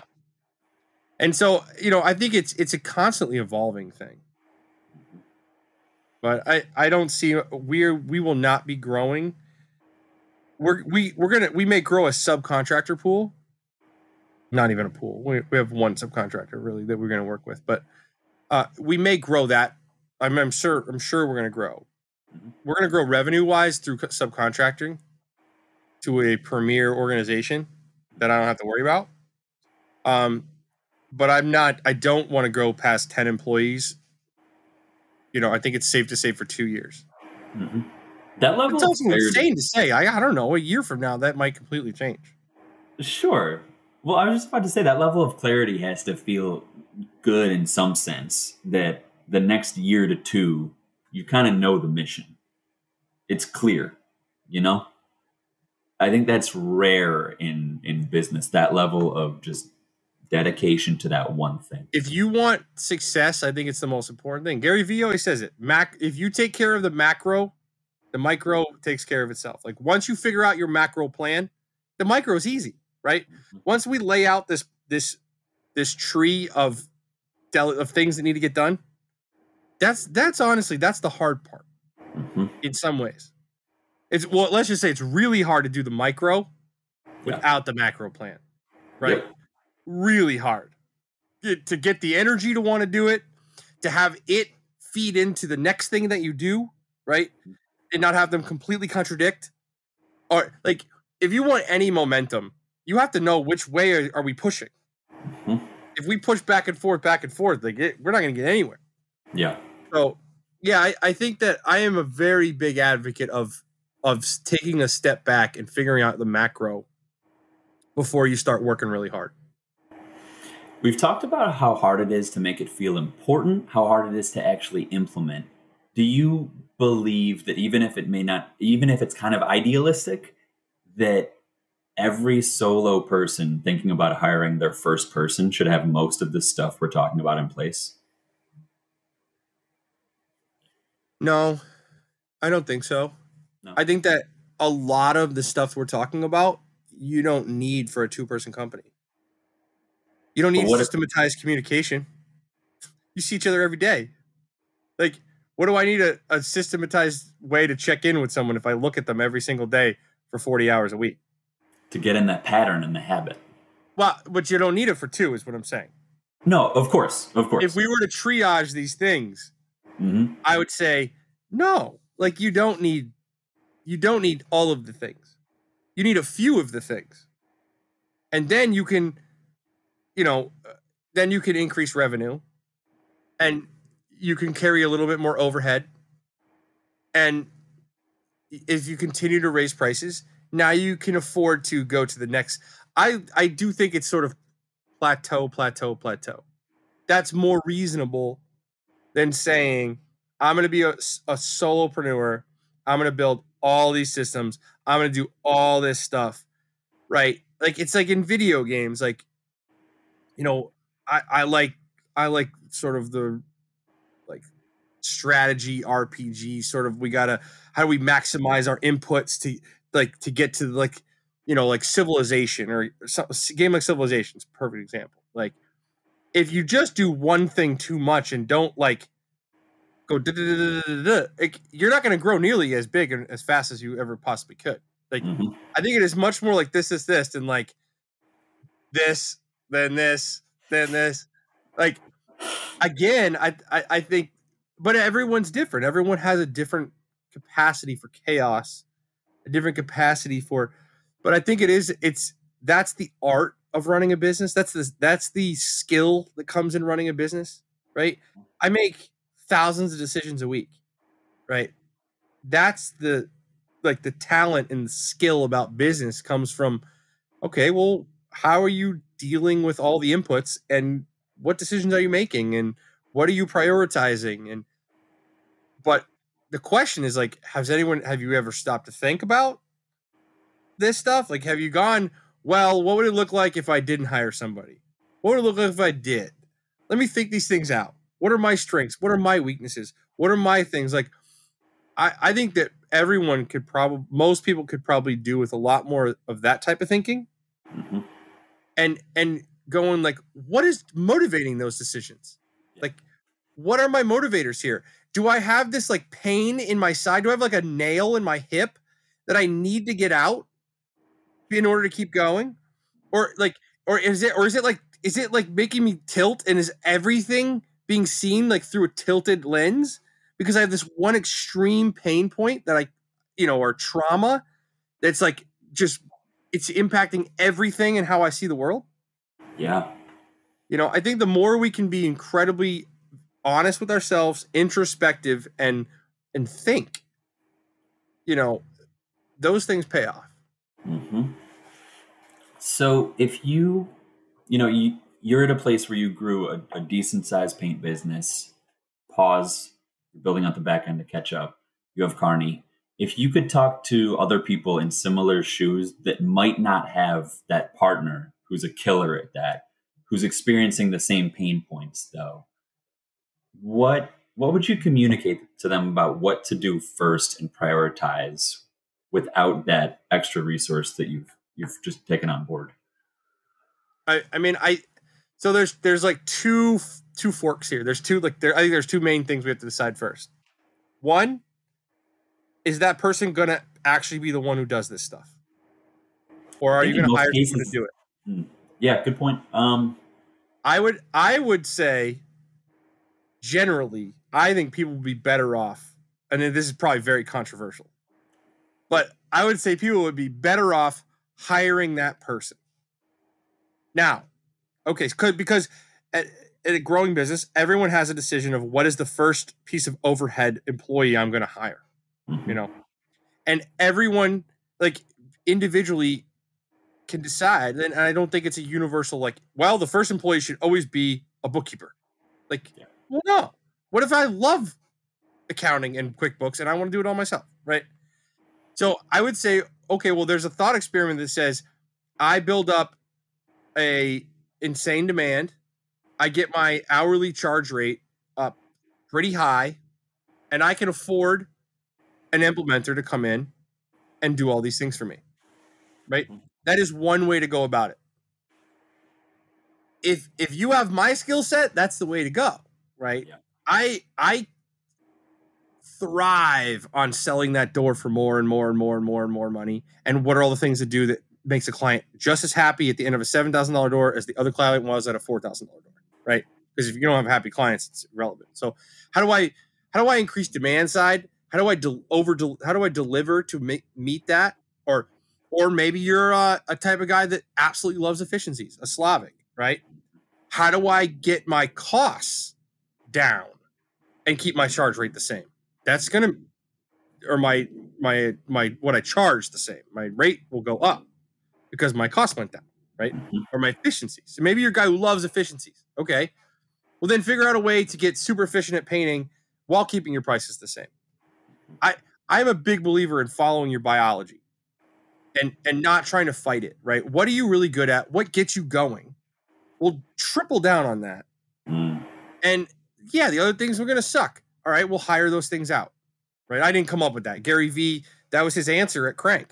Yes, I watched that. That was my question. It was my question because I wanted him to say what I already believed. And I had a feeling that he would. I get it. But that, like, I think that's the way to go is, like, you really can't look at somebody else and go, well, what did they do? Right? You can't look at me and go, well, what did Zach do? Well, you don't have the same market. You don't have the same brain. Like, you're fundamentally a different human being than me with a different set of realities. So I don't think it's incredibly valuable to look at someone and go, like, I'm going to copy exactly what they did. Unless you determine that they are a very similar type of person with a very similar wiring, very similar circumstance. Like, okay, well, then now that's the type of person that I might want to emulate. But I think it's dangerous if you just go, well, Nick Slavic did this, so I'm going to do this. But if, like, for me, if I would have followed the Nick Slavic model, I probably wouldn't be in the painting business, to be honest. I wouldn't be a painter right now. Like, I would have been so miserable figuring out how to paint a room in a half an hour less time, or like figuring out and making pictograms of all the supplies and the tools that are going to come to a job for people. And like, none of, like, that doesn't get me out of bed. Yeah. Like, it just doesn't. And so I could go, well, I'm going to force myself to do those things. And okay, if it was between eating and not eating, or paying my rent, not paying my rent, I probably would have figured out a way to do it. Yeah. But I would have been incredibly ineffective at it. I would have slogged through it. I wouldn't have been a happy person. Let's say I am effective at it. I'm a smart guy. I can learn things. What if I'm not satisfied or fulfilled by any of that? I would say, okay, if you have like massive gaps in your game, fill them yourself. But I think that, again, we can look at a way where a world where, like, the first part-time employee you bring on is an implementer who does these things. And if that's the case, well, how do we bring on somebody that doesn't make any revenue for the company? Well, we need to generate more profit in the company to cover their salary. Okay, well, how do we generate more profit? We either increase our prices or we reduce our costs. And, you know, then you go, well, what am I going to be best at? What's my lowest hanging fruit? Right. And, you know, because what do I know? I am no, like, business genius. Like, I'll be honest, like, I'm not, but I think I've used the situation that I had and the cards I was dealt to the best of my ability. And that's what all of us should be trying to do generally, is like, hey, what do you got? What's your reality? What's the best thing we can do here? Yeah.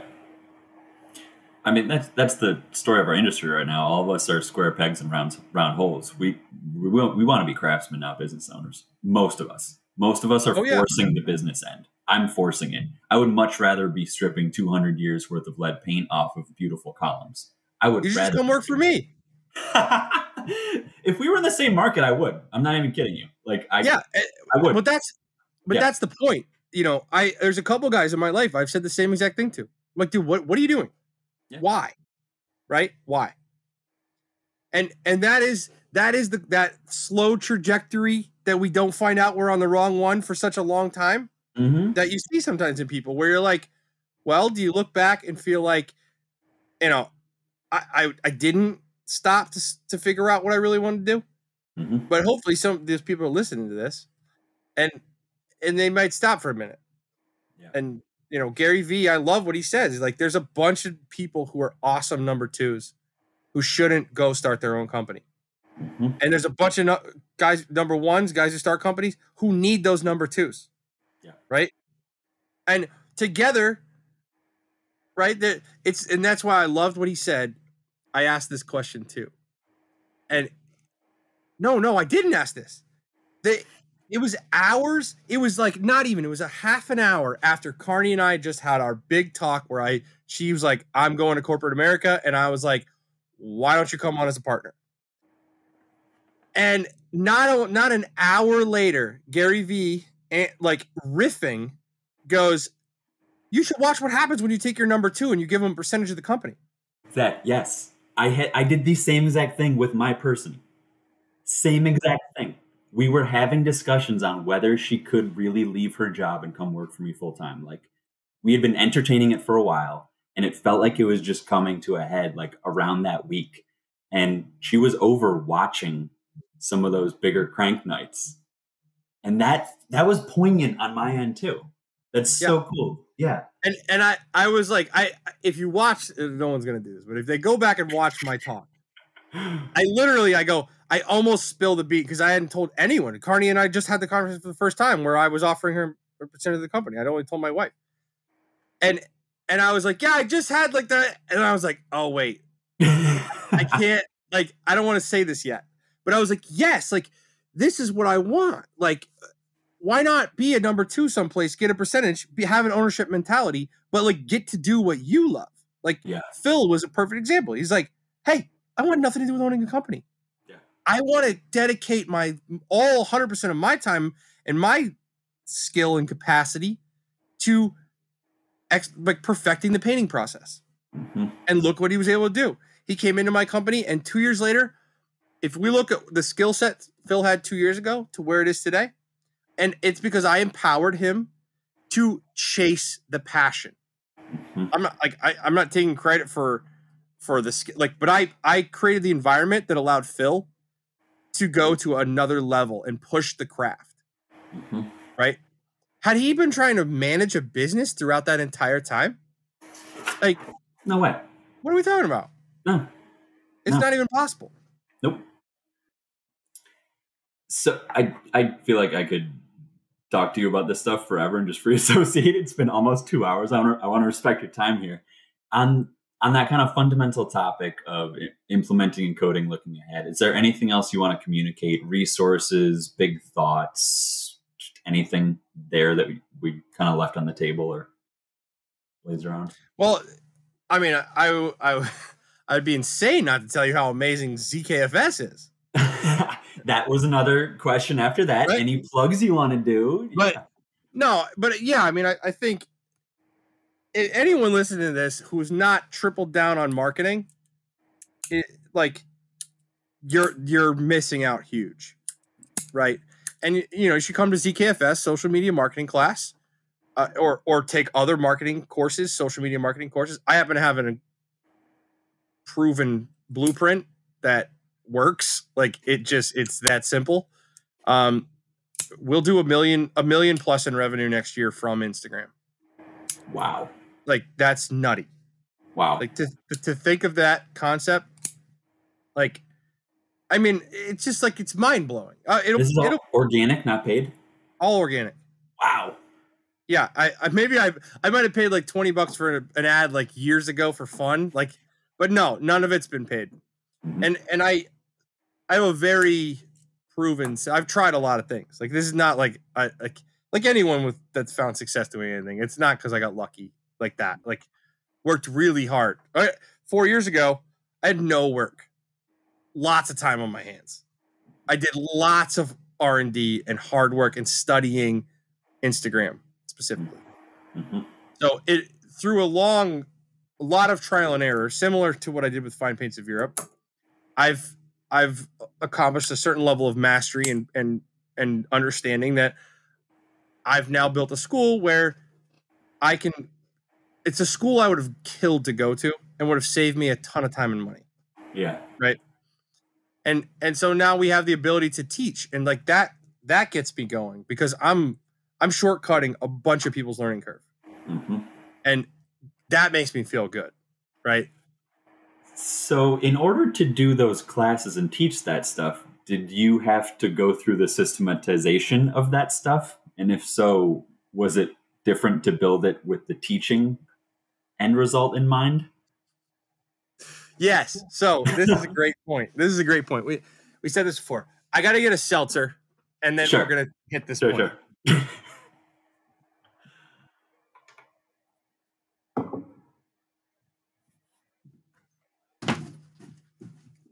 So this actually came up today. So I have the beauty because of ZKFS starting from scratch. It started, I don't know, it started probably 6 months ago during COVID, maybe a little longer. I randomly looked at Carney and I went, I'm gonna start a school and I'm gonna make a post on Instagram on a story and I'm gonna announce it. And 10 minutes later I did. And we sold out 2 classes in no time. Mhm.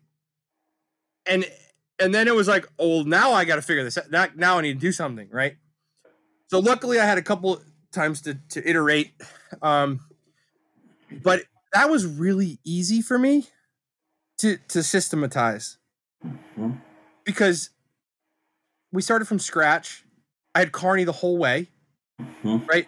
So, and I had to like write an itinerary, like plan out a day. There was going to be a bunch of people here, like, and they were paying good money, like, and the only way this thing was going to sustain is if they went home and told their friends that they got a lot out of it. Mhm. Like it had to work. Yep. So I was blessed with all of the knowledge already, all of everything sitting there at my fingertips. Yep. Carney looking at me and being there from the start and a blank slate.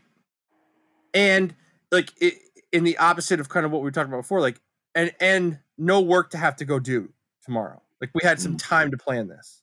Mhm. Right. And I've gone to courses. I've gone to 2-day classes on trades-based things, metal classes. Mhm. And I've been a student. So I've been there and I knew exactly what I didn't want it to be like.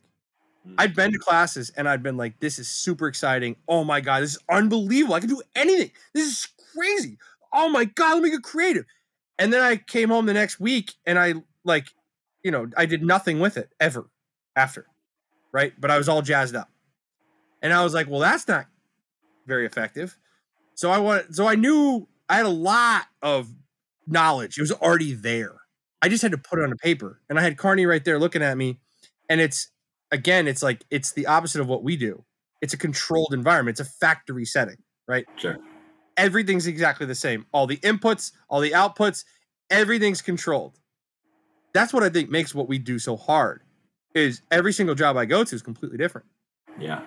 How do you write an SOP? I mean, I'm not saying you can't, but like writing an SOP for the kind of work I do, where every job is so custom and is so unique, it's far more complex than writing an SOP for a school, Yeah. right? A 2-day class. Like, Yeah. I was able to just go, all right, let's make an itinerary. It started there. And it's like, okay, and then we iterated. We did a couple classes. We saw what worked. We saw what didn't work. We got feedback. So we literally gave everybody Survey Monkey surveys, and we listened to the feedback and we adapted. And within 6 classes, we have this like Swiss watch. Yeah. But that's not a very good analogy to a painting business, because like, okay, big picture it is. Very generally, it's a good analogy. But it's far more complex to do it for a painting business. It is. And I asked because I had a suspicion that would be your answer, because I have made a mountain out of doing it for my painting business. And I have podcast SOPs, setup, editing, because I'm handing a lot of this stuff off soon. I made this in an hour. It was easy and it was fun. And it barely needs tweaking because it was a little side project. And it isn't the mountain that is my business that should include every single variable we could consider while bringing our complicated services to a home. It's also like a factory. It's the same every time. Yes. Right. Mm-hmm. And it's like the difference between writing an SOP to make a McDonald's hamburger and get to the moon. Mm-hmm. Obviously, they're night and day. Yeah. Right. But the beautiful point that many people have shown is they can be done. Yeah. If you could make an SOP to get to the moon, like, what are we talking about? I don't care how complex the paint job is. One can be written. Yeah. And so, yeah, like I think ZKFS has been an amazing experience and has become a profitable entity right away. Mm-hmm. Because I think the nature of the model is much easier, being it's the same thing every single time. And once a month for 2 days, we rinse and repeat. Mm-hmm. And I've, but it is a good analogy to what needs to happen in other businesses. Well, I think it's just an interesting little human condition thing that we've both kind of acknowledged that we are not temperamentally excited about encoding this stuff in the back end of our business. But you give us an easier side project and it's done relatively fast. So it's contextual. Which is a great point. Like, that's how you get all of this stuff done. Yeah. Is you make small, easy tasks. Like when we make our full tree for our master plan, it's going to be a bunch of small, easy tasks. Some of them will be harder, but they will be small, digestible things where Carney loves. Carney's favorite thing is to put a line across something off of a to-do list. Yeah. It doesn't do much for me. It gets her going. Yeah. It's like, okay, well, know that. And I would say it's probably true for most people. Know that. Put a bunch of small things down. And you're like, oh, yeah, that was easy. Like, you think about this big, huge thing you have to do over there. And it's that thing about how do you eat an elephant, Yeah. And I think it is true. But sometimes when you're so into it, it's hard to see. And then hard to... I know for me, a lot of it has been mental, emotional, very emotional blocks of like, it's to this day, like we had this meeting today. I've not been that nervous. Well, I've not been that irrationally nervous in a long time. Last night, I was irrationally nervous because a side note, or a nice, fun piece of information. I have planned this meeting at least 5 times. This meeting has been on the books and then never actually happened. At least 5. And so, like, you start to build things up in your head as much bigger than they really are. And that's the human condition. And I understand it, but it didn't make it any less real what I was feeling last night. Mm-hmm. And so, like, again, like, that's kind of why I think, like, okay, maybe it's not as easy to overcome. If you've built up some huge ones in your head, I think you can go to therapy. I'm a big advocate of therapy. I think you can go to therapy and you can probably work them out over a long period of time. I think you could, like, read some books, maybe make a small dent, but let's be real, like, books aren't going to overcome emotional blocks very, very quickly. Mm-hmm. You could try to say I'm going to grit it out and force myself, but that's where I go, all right, well, Mick, that's when I want to hire somebody. Mm-hmm. Like, okay, I have a massive emotional block over here. Yeah. There are a number of ways I could get around that block. And for me, the easiest one is double down what I'm good at, make some more money, and pay someone to fix. And so I tend to lean toward that's the easiest way. Yeah. It sounds like you've learned very well to go with your strength and not swim upstream and beat your head against the wall. Yeah, I for a number of reasons. Like, first of all, I have an incredibly low pain tolerance. Like, incredibly low. It's why I got clean so young without, like, ruining my life. Is like, I want a lot. I have big ambitions. I know I have great talent, and by not, like, another side, like what Jason Paris was saying is like, why does he continue to do what he's doing? Like, well, you've been given all this opportunity. Like I believe in that. Like, if you want to call it karma or whatever you want to, like, my job is to like do the most with what I've been given. Mm-hmm. And it's like, okay, so if I have all these like extreme talents in a few areas, like, is doing the most with what I'm given best used, like going over here to these like few weaknesses and like trying to get them up to like passing? Mm-hmm.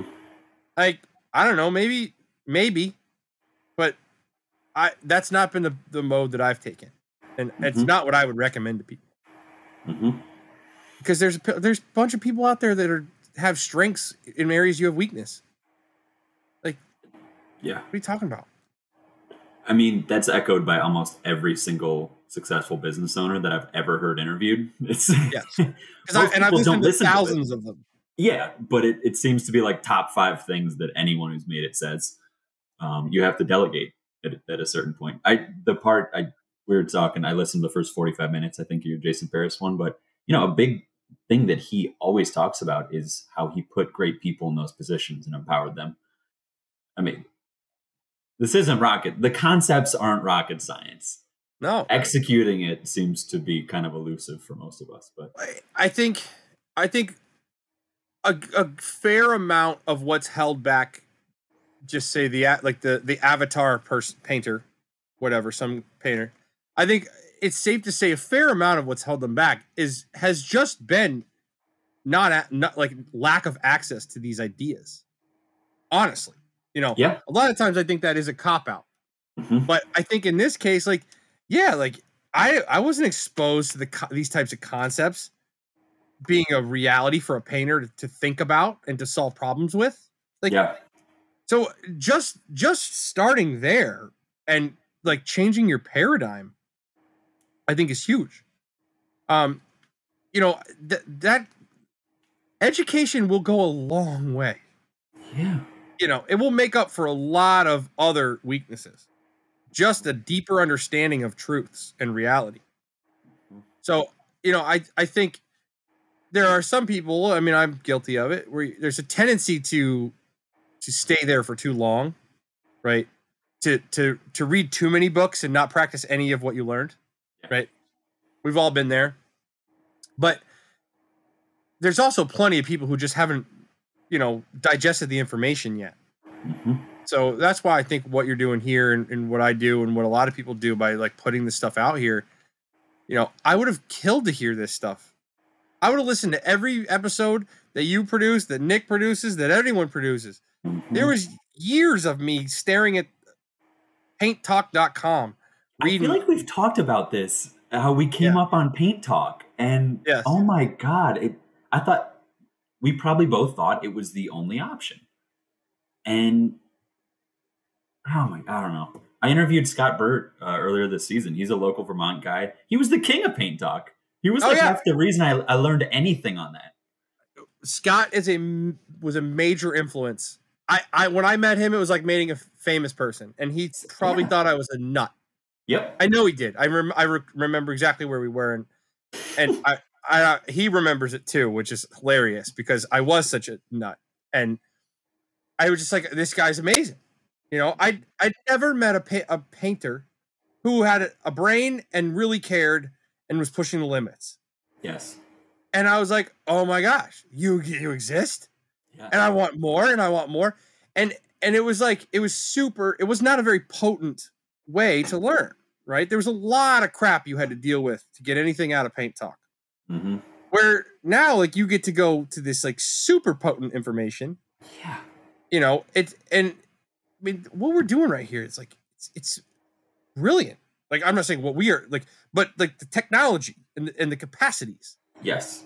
I mean, like, what did we do to get ready for this? We opened up our computers and we pushed a button, and now we are recording a conversation that can be listened to in perpetuity. Yep. No, it's super powerful. Along those lines, are you / Carney thinking about documenting the process of creating the behind the scenes, the new and improved behind the scenes of ZK? Is that going to be documented and shared like you document everything else? Yes. So another selfish plug. I do a private podcast on Q&A on Sunday nights on Patreon. Mm-hmm. That is where that's happening. Yeah. Mm-hmm. It's happening sort of real time. It's so that Sunday night live show is sort of a combination of like, it's like half like just straight behind the scenes. Like here's a 30-minute like deep dive into like what, or like very introspective, like here's what happened that you didn't see on Instagram this week. Cool. Right? It's like, hey, Phil just gave me his 2 weeks notice 2 hours ago. Now let me talk about it. Right? Oh, wow. That was last week's. So last week's episode, you know, and then the week before, like, what was the week before? A couple, we secured a very large contract. Mm-hmm. We secured, and then we have a lead on a much larger one. And it's a crazy lead from a guy. Supposedly there's a client in Spain who's been following us. Very successful man. Wow. Bought a very large home. Is going to do a very large project on it. And he has requested that we do the painting, and he's going to interview 3 of the top GCs in New England. But we're going to do the painting. Right? Wow. Like, I found that out like the Saturday night before I do the show. And it's like, all right, no, not. So like, it's very like inside baseball. Here's what's happening. I treat it like it's a private group, even though it's semi-private. Anyone can join the Patreon. But that is the place where I've chosen to, because I'm very into when content creation, what's going to be easy and will allow me to keep doing this. Mm-hmm. So my live show is I record it, I post it, I don't think about it again. Mm-hmm. Like that's the extent of the work it takes, is the 20, 30 minutes of prep time I do ahead of time and the show, and then it's done. Mm-hmm. If I were to do anything more than that, I wouldn't continue to do it. Sure. And so the same thing is true. Like, yeah, would it be awesome if I was like really consciously documenting all this stuff in a very like formal way? It'd be amazing. Mm-hmm. But again, like it's so much easier for me to open up a computer screen and like answer questions and talk for 2 hours every Sunday night. Mm-hmm. So yeah, in a way it's being recorded. Sure. Is Patreon archiving these episodes? Okay. So people can go back and watch or listen to the entirety of it. Unfortunately, the early adopters, the late adopters get a huge advantage. If you join tomorrow, you get all the last ones for the same price as, because it's a monthly subscription you pay to be a patron. And then you have access to all of these live videos that are done through another online streaming platform called Crowdcast. Mm-hmm. But it's turned out to be, I was just getting burned out and frustrated. And I've answered the same question hundreds of times now, numbers of questions, hundreds of times. And I was doing a Sunday night Q&A every night, and I, wasn't really getting any ROI out of it, except for, it felt good to give back. Mm-hmm. But that only will take you so far. Sure. And so just to justify it to myself, my wife, like, what are you doing taking your Sunday night and for 2 hours talking? Like, I'm not a single dude. I have a wife. I love her. I love spending time with her. And it's like, okay, we have this awesome weekend. Like, hey, babe, I got to do my show. Yeah. So just by simply putting a $15 paywall up, I find that it's a really awesome group, and the questions are amazing. Mm-hmm. And I still treat it privately. I know my clients, if they wanted to, could sign up and watch them. I don't see that happening anytime soon. Doesn't seem too likely. And so because of the few little hurdles, I feel very safe. Honestly, I'm probably way too open there. That may come back to bite me, but it's a cool place to be, like, very behind the scenes. And so all of this stuff gets to be shared there. Mm-hmm. Cool. I did want to ask about that. I had seen it, but hadn't investigated it much. Is that, I'm a complete novice at Patreon. That's like a website, so you can be watching that on your phone. You can be watching that just on your browser. Can you get that anywhere? You can watch it on your phone. There's an app. So there's a Patreon app, and then there's a Crowdcast app. So Crowdcast allows you to live stream, and they allow you to either put like you can only a password on the live stream, or you can put the link out, so you have to have the link to go to the live stream. You can put it public, or you can have it be for Patreon members. So I can just I make a like there's already one up for Sunday night. There's a notification, hey, there's a live coming on Sunday night. And if you're a Patreon member, you would get automatic access to it, and you can subscribe to the Crowdcast like notifications, so you just get them, and then you can go back and watch them all. So it's like Patreon is a way to, you can do lots of stuff with Patreon. I'm not utilizing it like that. I'm just utilizing it as a gate that keeps people, makes something over on the other side slightly private. Sure. That makes sense. As we close out, is there anything else you want to plug? We've talked about, did we cover ZK Finishing School in the way you wanted to? I think ZK Finishing School is something I'm really proud of it, because I think it adds more value than any business I've ever created. Like the $2,500 to come to ZKFS will save you tens of thousands and hundreds of hours. Like it will just absolute rocket fuel shortcut the learning curve by an immense amount of time. And you don't have to believe me. Ask all the people who we take group photos of everyone who's ever come. My best salespeople are people who have come.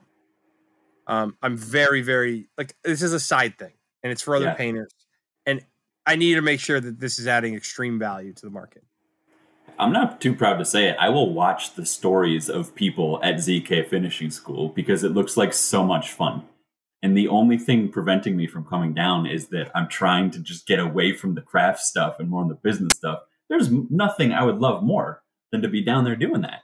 It looks like so much social fun. Media class then. Because Could you talk about more about like what's covered there? Yeah. So I'll go through the itinerary. The itinerary is up on our Instagram. Mm-hmm. But actually, before I do that, I don't think I told my wife. Good. Yeah. Whatever you got to do, man.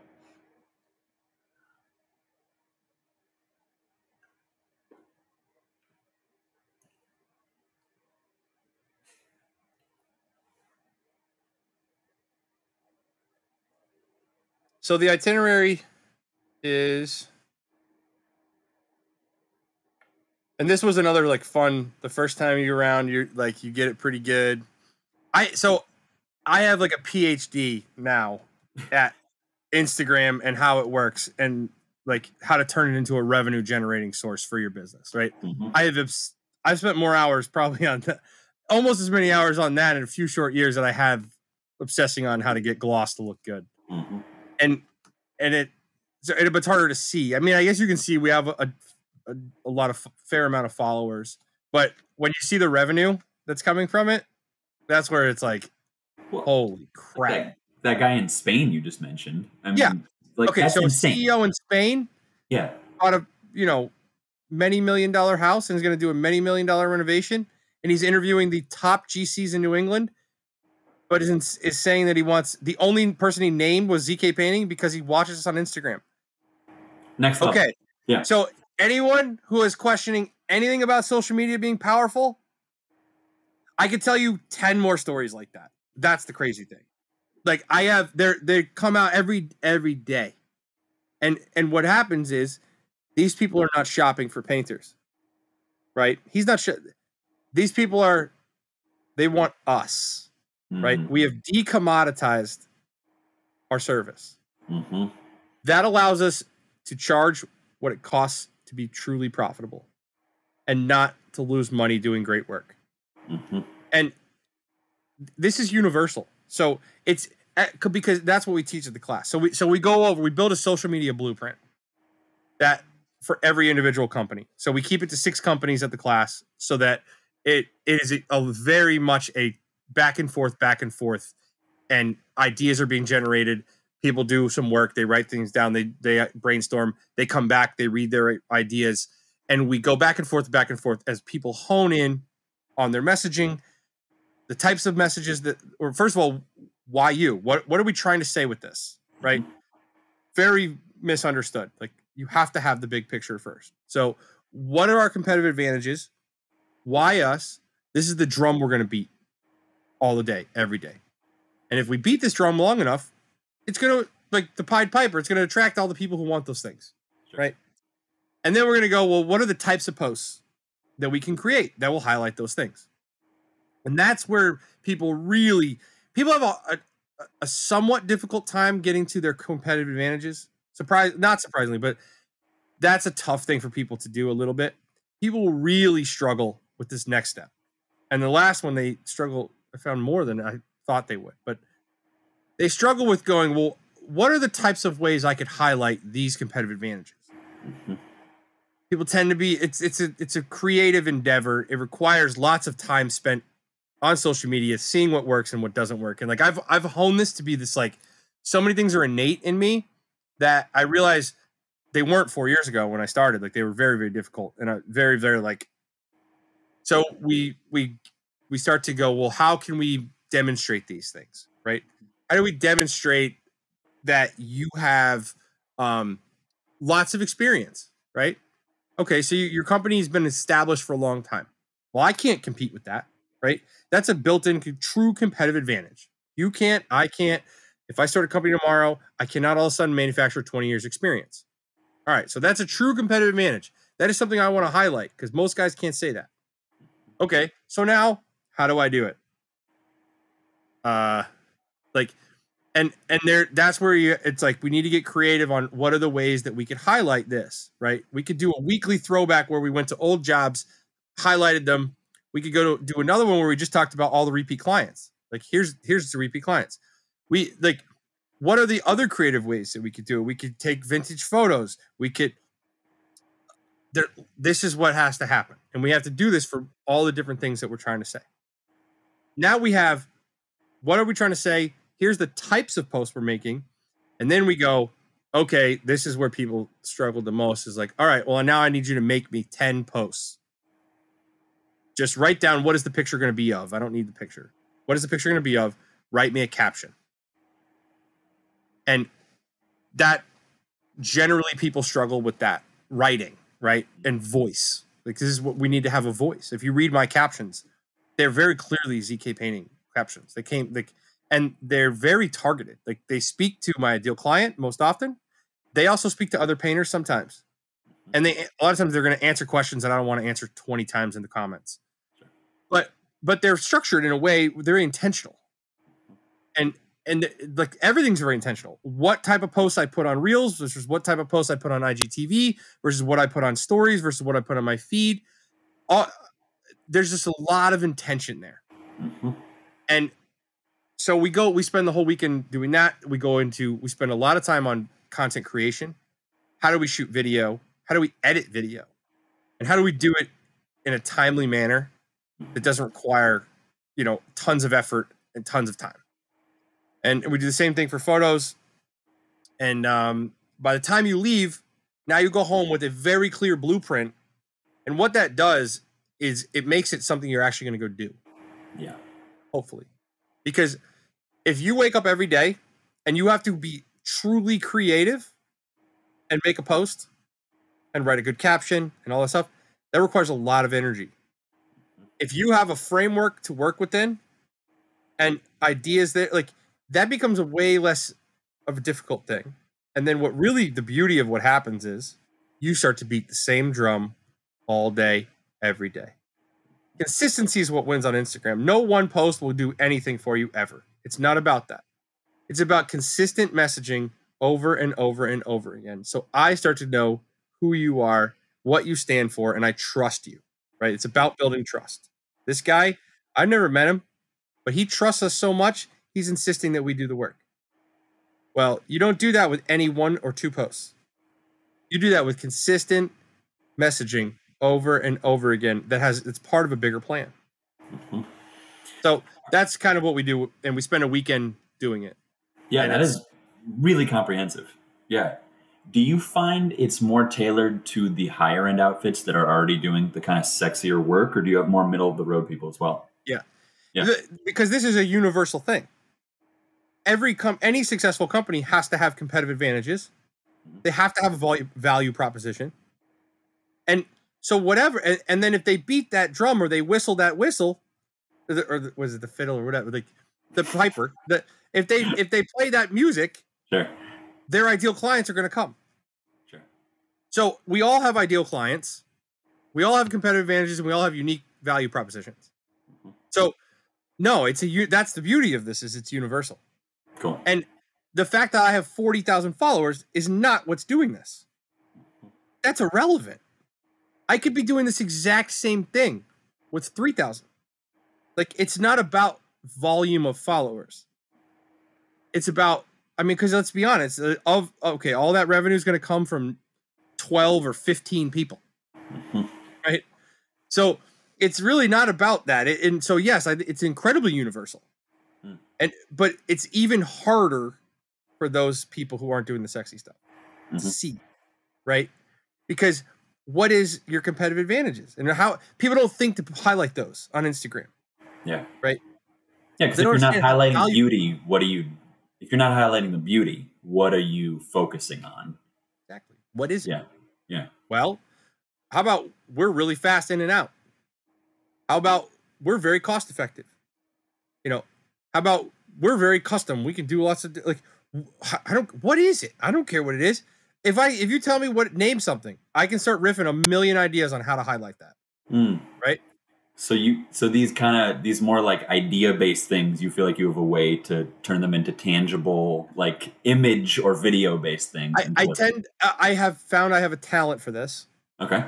It's a talent, but it's also been a lot of muscle flexing. I've built a number of businesses' social media accounts in my social media marketing company. So I have experience starting a company that has 0 posts and has no presence on social media. And like Armstrong Clark, like I started Armstrong Clark's account from scratch. And I coached up college kids to create the content, which is very difficult. They don't know anything about stain. And we built a following over time. And then fairly quickly after that, my partner and I, we weren't getting along, different visions. He's a great guy, incredibly talented. And so he bought me out of the company, and they've continued on, and most of the social media marketing that they do is food and beverage businesses. But I've started a lot. I've seen a lot. I've taken boring companies, and I've taken, and so I understand that and I study marketing, like basic marketing. You can market any, like toothpaste. Dude, toothpaste has been incredibly well marketed over the years, right? It's not that sexy. Nope. But good intentional marketing, it still always works. So yeah, I've gotten, I wish more people took it seriously. Like seriously. Yeah. People, they post. Everyone just posts. I wish more people took it seriously, because I did, and I don't think I'm a fluke. Yeah. Maybe my overall following is not going to be reproducible. Well, I can tell you it's not, unless you started 5 years ago, because it's harder and harder to gain following every day. Yeah. So you're not going to grow unless you start making viral videos left and right. Like Very Gay Paint. Do you follow them on Instagram? No. Oh my God, those guys are absolute gold. And they're Very Gay Paint. Very Gay Paint. They're these 2 gay guys in California. They do the funniest reels you've ever seen. They're hysterical. Their captions are like out of this world. They're so hilarious, and they're blowing up. Are they actual painters, or is this a shtick? No, they are mural painters. They do they use tape lines, and they just did this whole deal with Kelly Wrestler and Pharaoh and Ball, and they I think they started their account 5 months ago, and they have 60-something thousand followers. That's and awesome. They'll be at 100 in no time. Yeah, they're rare, and they're tied now. They're getting rocket fueled by having all these famous people, but you don't need followers. You need clients. You need revenue. You need leads. Follower number is not what it's about. I don't care about my following. That's not the number I care about. If I didn't have revenue coming from it, I have 550,000 followers on TikTok, or now it's 548,000 because I haven't done anything on TikTok in months. No revenue comes from TikTok. I'm all set. TikTok has gotten 0 calories since I've had a come to Jesus moment, and it was like, why am I doing this? Yeah. Okay, time to stop. But yeah, I think I would love to see. We just had a second group of people, and I'm really excited to see how people go home and implement. But I've seen it work for our past people. How often do you alternate between the marketing class versus the fine paints application class? So we have. I'm taking a big risk here, but I'm planning on doing social media once a month and FPE once a month.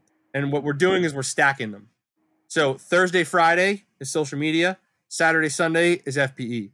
So if people do decide to travel across the country and they want to come to both, they don't have to do it in 2 trips. Cool. We've not had any. Well, this last weekend was the first time we've done that, and it just worked out where no one did both. We had 6 people did one, 6 people did a different. Mm-hmm. But we've had a lot of repeat. A number of the people who came last to social media have already come to the FPE, Mm-hmm. which to me is like the best sign. We've had a lot of repeats. We have the wallpaper installation class is next month as well. Yeah, I saw that. Do you lead that? No. Okay, I didn't think David Cook is going to lead that. Okay. He's like a master installer. He's a guy who spent a lot of time thinking about this and wanting to do this and just never did it. Mm-hmm. So he already had, when I reached out to him, he already had Google Docs like out the wazoo. I mean, this guy has thought this through. Sure. And then I'm taking sort of my experience of I love Seth Godin. I don't know if you listened to his podcast. It's like the best one ever. And he always talks about learning versus education. And so we want real learning here. And so how do we get real learning? And I've done this enough now where I think I'm getting very good at people leaving and actually learning something and not just leaving and having been educated at. So we went through, we built an itinerary. We try to keep it very simple, right? Concepts. Like if I go too in the weeds while you're here and you go home, it's going to be a lot harder to actually put these things to practice. But if you get concepts that you can go home and practice, that's a very different story, right? Because in 2 days, I can't teach you enough to actually make you go home and replicate. But in 2 days, I can teach you how to think about things, how to approach things, and how to actually get predictable results through training. Mm-hmm. So yeah, David Cook's going to come out. That class is like, I think April 24th and 25th or something like that. It's on the Instagram. Mm-hmm. But he's going to teach a 2-day class with one of his leads, and we're just going to help facilitate it. We have a facility now. We just expanded to our shop, and we're going to be building out full-scale mock rooms with doors, windows, crown molding, so that we can hang paper in that, right? And how do you hang paper around a light switch? How do you hang paper around a fire detector, smoke detector, all those things? Do you see that angle of the finishing school model, like you kind of subcontracting the teaching out, expanding more to other subcategories and related trades and concepts? That's really powerful. Because we have a plaster person that we've been in talks with. Yeah. Because I think that my goal so it's funny. Have you ever heard of when they talk like the best entrepreneurs? Kevin Kelly is one of my favorite guys. And I think it was him. It was talked about like giving, like if you have a great idea, give it away. And if nobody does anything with it, then go make it happen. So that's kind of what happened with the school. Like I kind of, a friend of mine was starting a school, and I was like, dude, here's exactly what I do. Here's like, I'm a contractor. I'm going to be your client. Here's what I would do. You got to do these things. You got to be the best at teaching. You got to be so much better at teaching than I am that I want to send my people to you, right? Obsess, read books, study teaching, right? If you can do that, I'm happy to pay you to teach my guy because you know how to teach better than me. So that's what we're trying to do at ZKFS is perfect like real learning. Like how do we teach people so they actually learn? And how do we do it in a short period of time? And so, our competitive advantage we are small. It's 6 companies max every time. Sometimes people bring multiple people from a company, and those people are half the price. But we generally won't have more than 8. But it's 6 companies, and it's all very, very hands-on, right? I don't know, good or bad, there are other places you can go who will put 30 people in a room, and It'll be one day and they'll lecture to you. Maybe they'll touch a tool once or twice. And I'm not saying good or bad, but I know I can tell you that you're not going to learn nearly as much that way as through hands-on, right? Do my classes cost a lot more? Yeah, they do, because they're small. But I've just gone like, I'm going to keep it small and I'm going to make real change. Like my goal for everyone who comes is it's like a massive trajectory change for the rest of their career. Yeah. Right. Not like a rah, that's fun, awesome weekend. I go home as an invigorated painter now. Yeah. There's plenty of those. Yep. So we're working on getting a system where we can bring in skilled people and still have real learning. So we essentially, what that means is we're going to take their skills and then we're going to help them deconstruct their skills in a way that we can teach. So that's what I did with David. I was like, okay, I don't know how to do wallpaper. So let's break this down into the 2 or 3, 4 core things that I'm going to need to know and go home so I can actually do wallpaper. Mm-hmm. If we get too in the weeds on any one topic, the whole weekend's wasted. So that's where like I see the vision for this is that's where like we can take super skilled people and we can deconstruct the core concepts and then use our systems to teach. I love that. Yeah. That's very exciting. A powerful model. Like I hope that is scalable and lasting. Because it is. Like that's the thing is that's scalable. Yeah. My goal is, yes, we want to have training facilities around the country. Yeah. Right. So that you don't have to fly to Rhode Island every time. Because I will tell you, I'm way more into that than I am going online. Mm-hmm. I have been very resistant to going to online classes, even though I've been inundated with people who want us to. Mm-hmm. The one I'm considering doing, and I probably will, is the social media class. Mm. I believe we may be offering an online version of the social media class. Mm-hmm. Because nothing is technically hands-on. So I can feel confident being remote. I will say I don't think it's as good because humans for 8 hours, 2 days staring at a screen, it's not the same experience. Yeah. I'm taking Nick May's roadmap to profit right now. And like I went to his crank. And it's different, but I still like it and I still think there's value added. And I don't know, like I could see FPE gloss door online class where there's all the modules and whoever's taking it at home buys a Dutch door kit and does it at their own pace. I could see that landing. And I don't know if you're wrong. Yeah, you could be. I'll tell you. Well, first of all, I'll tell you that doesn't get me going. Like no, just like the idea of selling 1,000 courses to people and not having that. Because so if we break down teaching, like it's like I demonstrate, then I show, then you do, then I correct, then you do, right?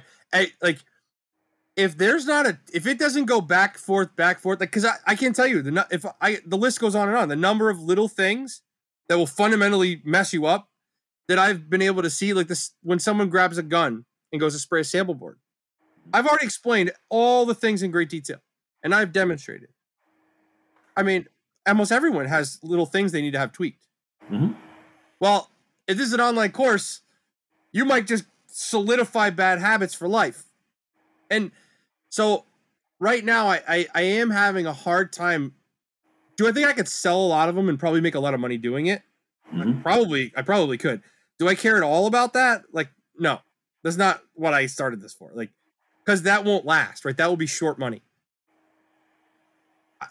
What I care about is truly teaching people so that they actually learn and then actually implement and then it actually changes their business. And so if that's what my core values, if that's my goal, right now online learning is really hard for me to wrap my head around. I take your point. I will say again, devil's advocate from the consumer standpoint. I know I still think if one of those modules was top 10 things that I see everyone screw up and needs the most correction on, and you get a contractor who, you know, skilled, good learner, can kind of troubleshoot the other stuff on their own, I still think that's value added. But No, it if is. you don't- if it's not what gets you out of bed, then hey. That's where, like, I'm quite certain when we build that place out over there, and it's a beautiful, we're building it out to teach, but it's also being built out, yes, to record. Right. I'm not saying I'm not going to do it. I'm saying that I'm adding way too much value to, and there's too many people who want to come. And until that maxes out, or until I find some more free time, I'm just not ready to go online yet. Sure. But it may happen. But I'll tell you what the difference between watching videos, and especially for people in the trades, right? Certain people are better at staring at screens and digesting content than other people. And I think guys who work with their hands, not the top of the list of people who want to watch an 8-hour video series on painting. Like, that same 8 hours here gets the synapses firing. There's back and forth. So yeah, I know, and I get so much pushback. And a lot of guys can't come to you though. I know. They would love to pay $500 to do it in their basement in California at their own pace. I'm gonna have to do it, but right now, as long as we can get 6 contractors a month to come, that covers what we need it to cover, makes us a profitable entity, and it will come. Yeah. Well, I'm not saying it's apples and apples. It's not. No, it's definitely not. In person is always going to be 10 times better. You're going to meet lifelong friends. There's going to be a before and after it's the point. Community. We go to 100%. Dinner with the owner of Fine Paints of Europe. Yes. Like, oh my God. Yes. That is always better. That is the sommelier giving you the wine. But a lot of us still like a nice bottle of wine over, you know, at home, you know? You're right. And I appreciate this feedback, because you're another data point that I cannot deny. The crafts, the part of me that's running away from the craftsmanship trap that I love getting caught in would let me spend $500 and do it at my own pace at my own house. Whereas it's like, every part of me wants to pay the full price and come down for the weekend, but that's not my best choice right now for where I'm headed. No. But and yes, I think you're right. But the social media class, that's undeniably in line with what you're trying to do. Sure. I think for most, like I said before, whether or not I teach a social media class, like, for most guys, sales and marketing. Tim Perryman was on my podcast, and when I asked him, what's the first thing people should do when they're new and starting out, he was like, instantly said, sales and marketing. Because you can be the fastest painter in the world. If you don't have any work, or you got to work at horrible prices, you know. Yeah. I'm a perfect example of I mean, we are. Nick Slavic would roll over and if Slavic and like Nick from NWR, like, if they knew, I mean, they kind of do because I tell them, but if they ever saw how inefficient we are as a company, that, you know, but we give a great experience, and I sell jobs for a ton of money. And so it makes up for that. And that's where I would say, like, don't underestimate the power of sales and marketing to take stress away from your life. No, I take that point loud and clear. I feel like I should just let you go home, man. I could sit here all night. My wife just goes, what did she say? Oh, LOL, I thought I was a widow. Mrs. Kenney, I'm sorry. No, she's awesome. She's amazing. That's like another huge piece of this. Like, I have an amazingly supportive spouse, you know, and I couldn't do it without her. You know, she doesn't care about the business. Like, she's like, she's a scientist. She's like, I don't need to hear about painting. Generally, that's, to be fair, she will listen. She's a very good listener. But, you know, as far as like being involved in the business, like, we are down a really deep rabbit hole that's kind of hard to communicate to people outside of it, I think, at this point, just embedded in this community. Most people don't understand that there's even a community of painters who, like, talks to each other. Like having to explain to outsiders that I'm going to a paint conference, like there's like it's impossible to explain. I get laughed at, and it's like, no, this is like one of the best parts of my year professionally. Like, Yeah. Then to add on the insane amount of invigorating satisfaction that I get from talking to a bunch of other painters for a weekend about paint. yeah, yeah. I have a painting podcast. Oh, you teach people how to paint on your podcast? Well, no, like that wouldn't work. Well, then what do you do? What could you possibly be talking about? It from the outside perspective, like good luck. It's got to be a spouse or something. They got to care enough to get to know you to go even 10% down that rabbit hole with you. Totally. All right. Any other closing thoughts, that Kenny? No, I don't think so. Okay. I mean, do I have more thoughts, dude? Don't get. Of course. Clearly, I could keep going. We could do a round two. I have thoughts for days, man. They don't stop. That's why I produce as much content as I produce, and that's where if I didn't do the Q&A on Sunday nights on Patreon, it might, in hindsight, it's very therapeutic. I've actually a few times I've made the joke that I owe them copays. But when you interview somebody, especially a lot of like when I'm interviewing people now, like I just pretty much guide a conversation and I ask questions. I interject a little bit, but for the most part, you're interviewing somebody. That's the format that I've come up with, and so it is nice to have that 2 hours of just like I'm gonna riff. And I did 4 days of ZKFS after I had lip surgery the week before, and I'd been out and I'd been resting and felt really bad like Monday, Tuesday, and I knew I had 4 days straight of talking and teaching with a lip that could had been chopped open, and so I finished 4 days straight, and Sunday I finished at 5 o'clock and 5:30, and I got home, had dinner, hung out with my wife for a minute, and I got on my podcast at 8:30.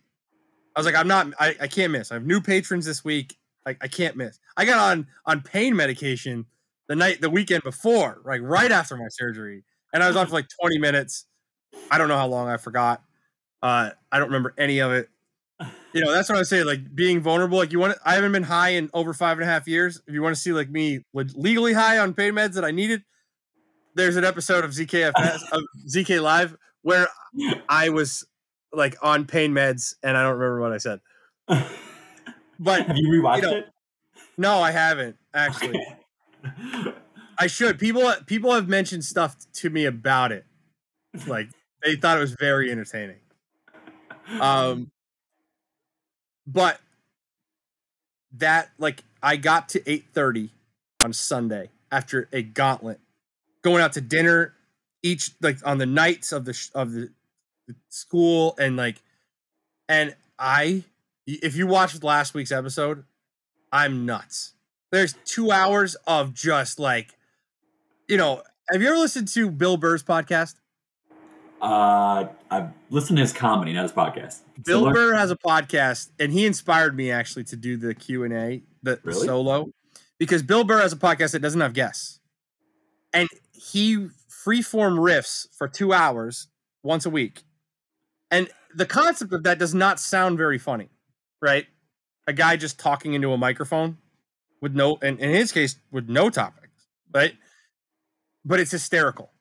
And you start riffing, and like if I can talk, obviously, like I'm a talker, and people get me going, and ideas get me going, and I'll just like bop, bop, bop, and just riffing and joke. I'm full of ridiculous comedy to myself. It only makes me laugh, probably, and it's like such a fun outlet. That's my sales pitch for the Patreon. That's a funny inspiration. I would not have guessed that. But, yeah, it's one of those things where it's either going to be horrible or awesome to have those recordings in 5 years when I have kids. Bearing my soul. Yeah. I have to think it's going to be good, but it's also dangerous. I think all that stuff is really valuable to archive. Because then you can look back in 3 years and be like, remember that day when that happened? And then I just went on and I was bummed and but Yeah, I I've don't know. had tough ones. I've Yeah. had, because, running a business is an insane roller coaster. Mm-hmm. And I've had days, real tough days. And then the podcast will come around and I get to share in that forum. I get to share about, being depressed or being like just feeling like you got punched in the gut 7 times and what am I doing this for, and questioning your, like, I'm a loser, I should stop, right? I think anyone in business has had that thought, even if however fleeting. We've all thought I'm a complete, I'll just say I'll say I've had plenty of instances where I'm like, I'm a complete failure, I don't know what I'm doing, I should quit and go do something else, right? And I think that it's valuable to share those types of things, because the one problem with Instagram is it's for my business. So it is very professional. It's honest and professional, but it's also for my business. It is not what my private Zach running a painting company, what's it like to go through it. That's a very different podcast on Sunday nights. Yeah. And I think, yeah, in hindsight, that one specifically would be very valuable to see, like, anytime you see anyone that you think's successful, then you get to know them. It's like, oh, they're a human being. Well, just because we have a good following on social media and we get to do awesome stuff, like, stuff's hard, and there's downs. I think the real value of that is something I try to promote with what I'm doing. I don't want to hear exclusively guys with their really smooth running businesses who've made it, who have time to talk about it and everything's like, I actually want to see the nitty gritty sometimes. I want to see what it feels like in the moment at the ground level. Like, that needs to be cataloged more or as much as the really neat when stuff. I interview those people, that is my goal. Like, I told Jason Paris word for word last, I was like, man, like, I'm here to make you human, right? Yeah. You are superhuman to our community. Yeah. And I'm here to show, I'm sorry, but that's my job, is to get to who is Jason Paris. Yeah. And I'm interviewing you. Like, I need to hear, like, the things that make you real, which are mistakes, head trash, down moments, like all those things. Like, yeah, because then I can go, well, if Jason Paris did it, I can do it too. Yes. But if I only hear all awesome stuff all the time, I can't relate to that. Yeah. Yeah. No, and that's from that perspective, which I appreciate very much. He's a tough nut to crack because he is very polished and just insanely together. And I can't wait to listen I got to the rest of that one. I will say I had a huge advantage. Nature gave me a huge advantage, and that I think he was just physically tired. He was exhausted. The guy posts every morning at 5 a.m. He's swimming. So I think I got him. It's the most, probably one of my, it's the most recent one. I think it's my best interview because I'm getting better every time. I'm proud of the interview that I did with him. Yeah. I'll say that here. I wouldn't say it, but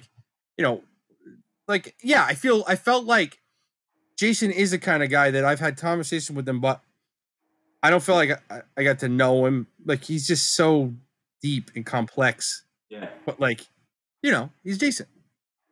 And I didn't get deep, but I got deep enough.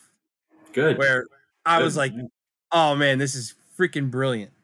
Yeah. He's just such an inspirational person to me personally. He has inspired me on so many levels. I have so much respect for Jason Paris. Mm-hmm. So it was an honor to get to interview him, and get to know him better.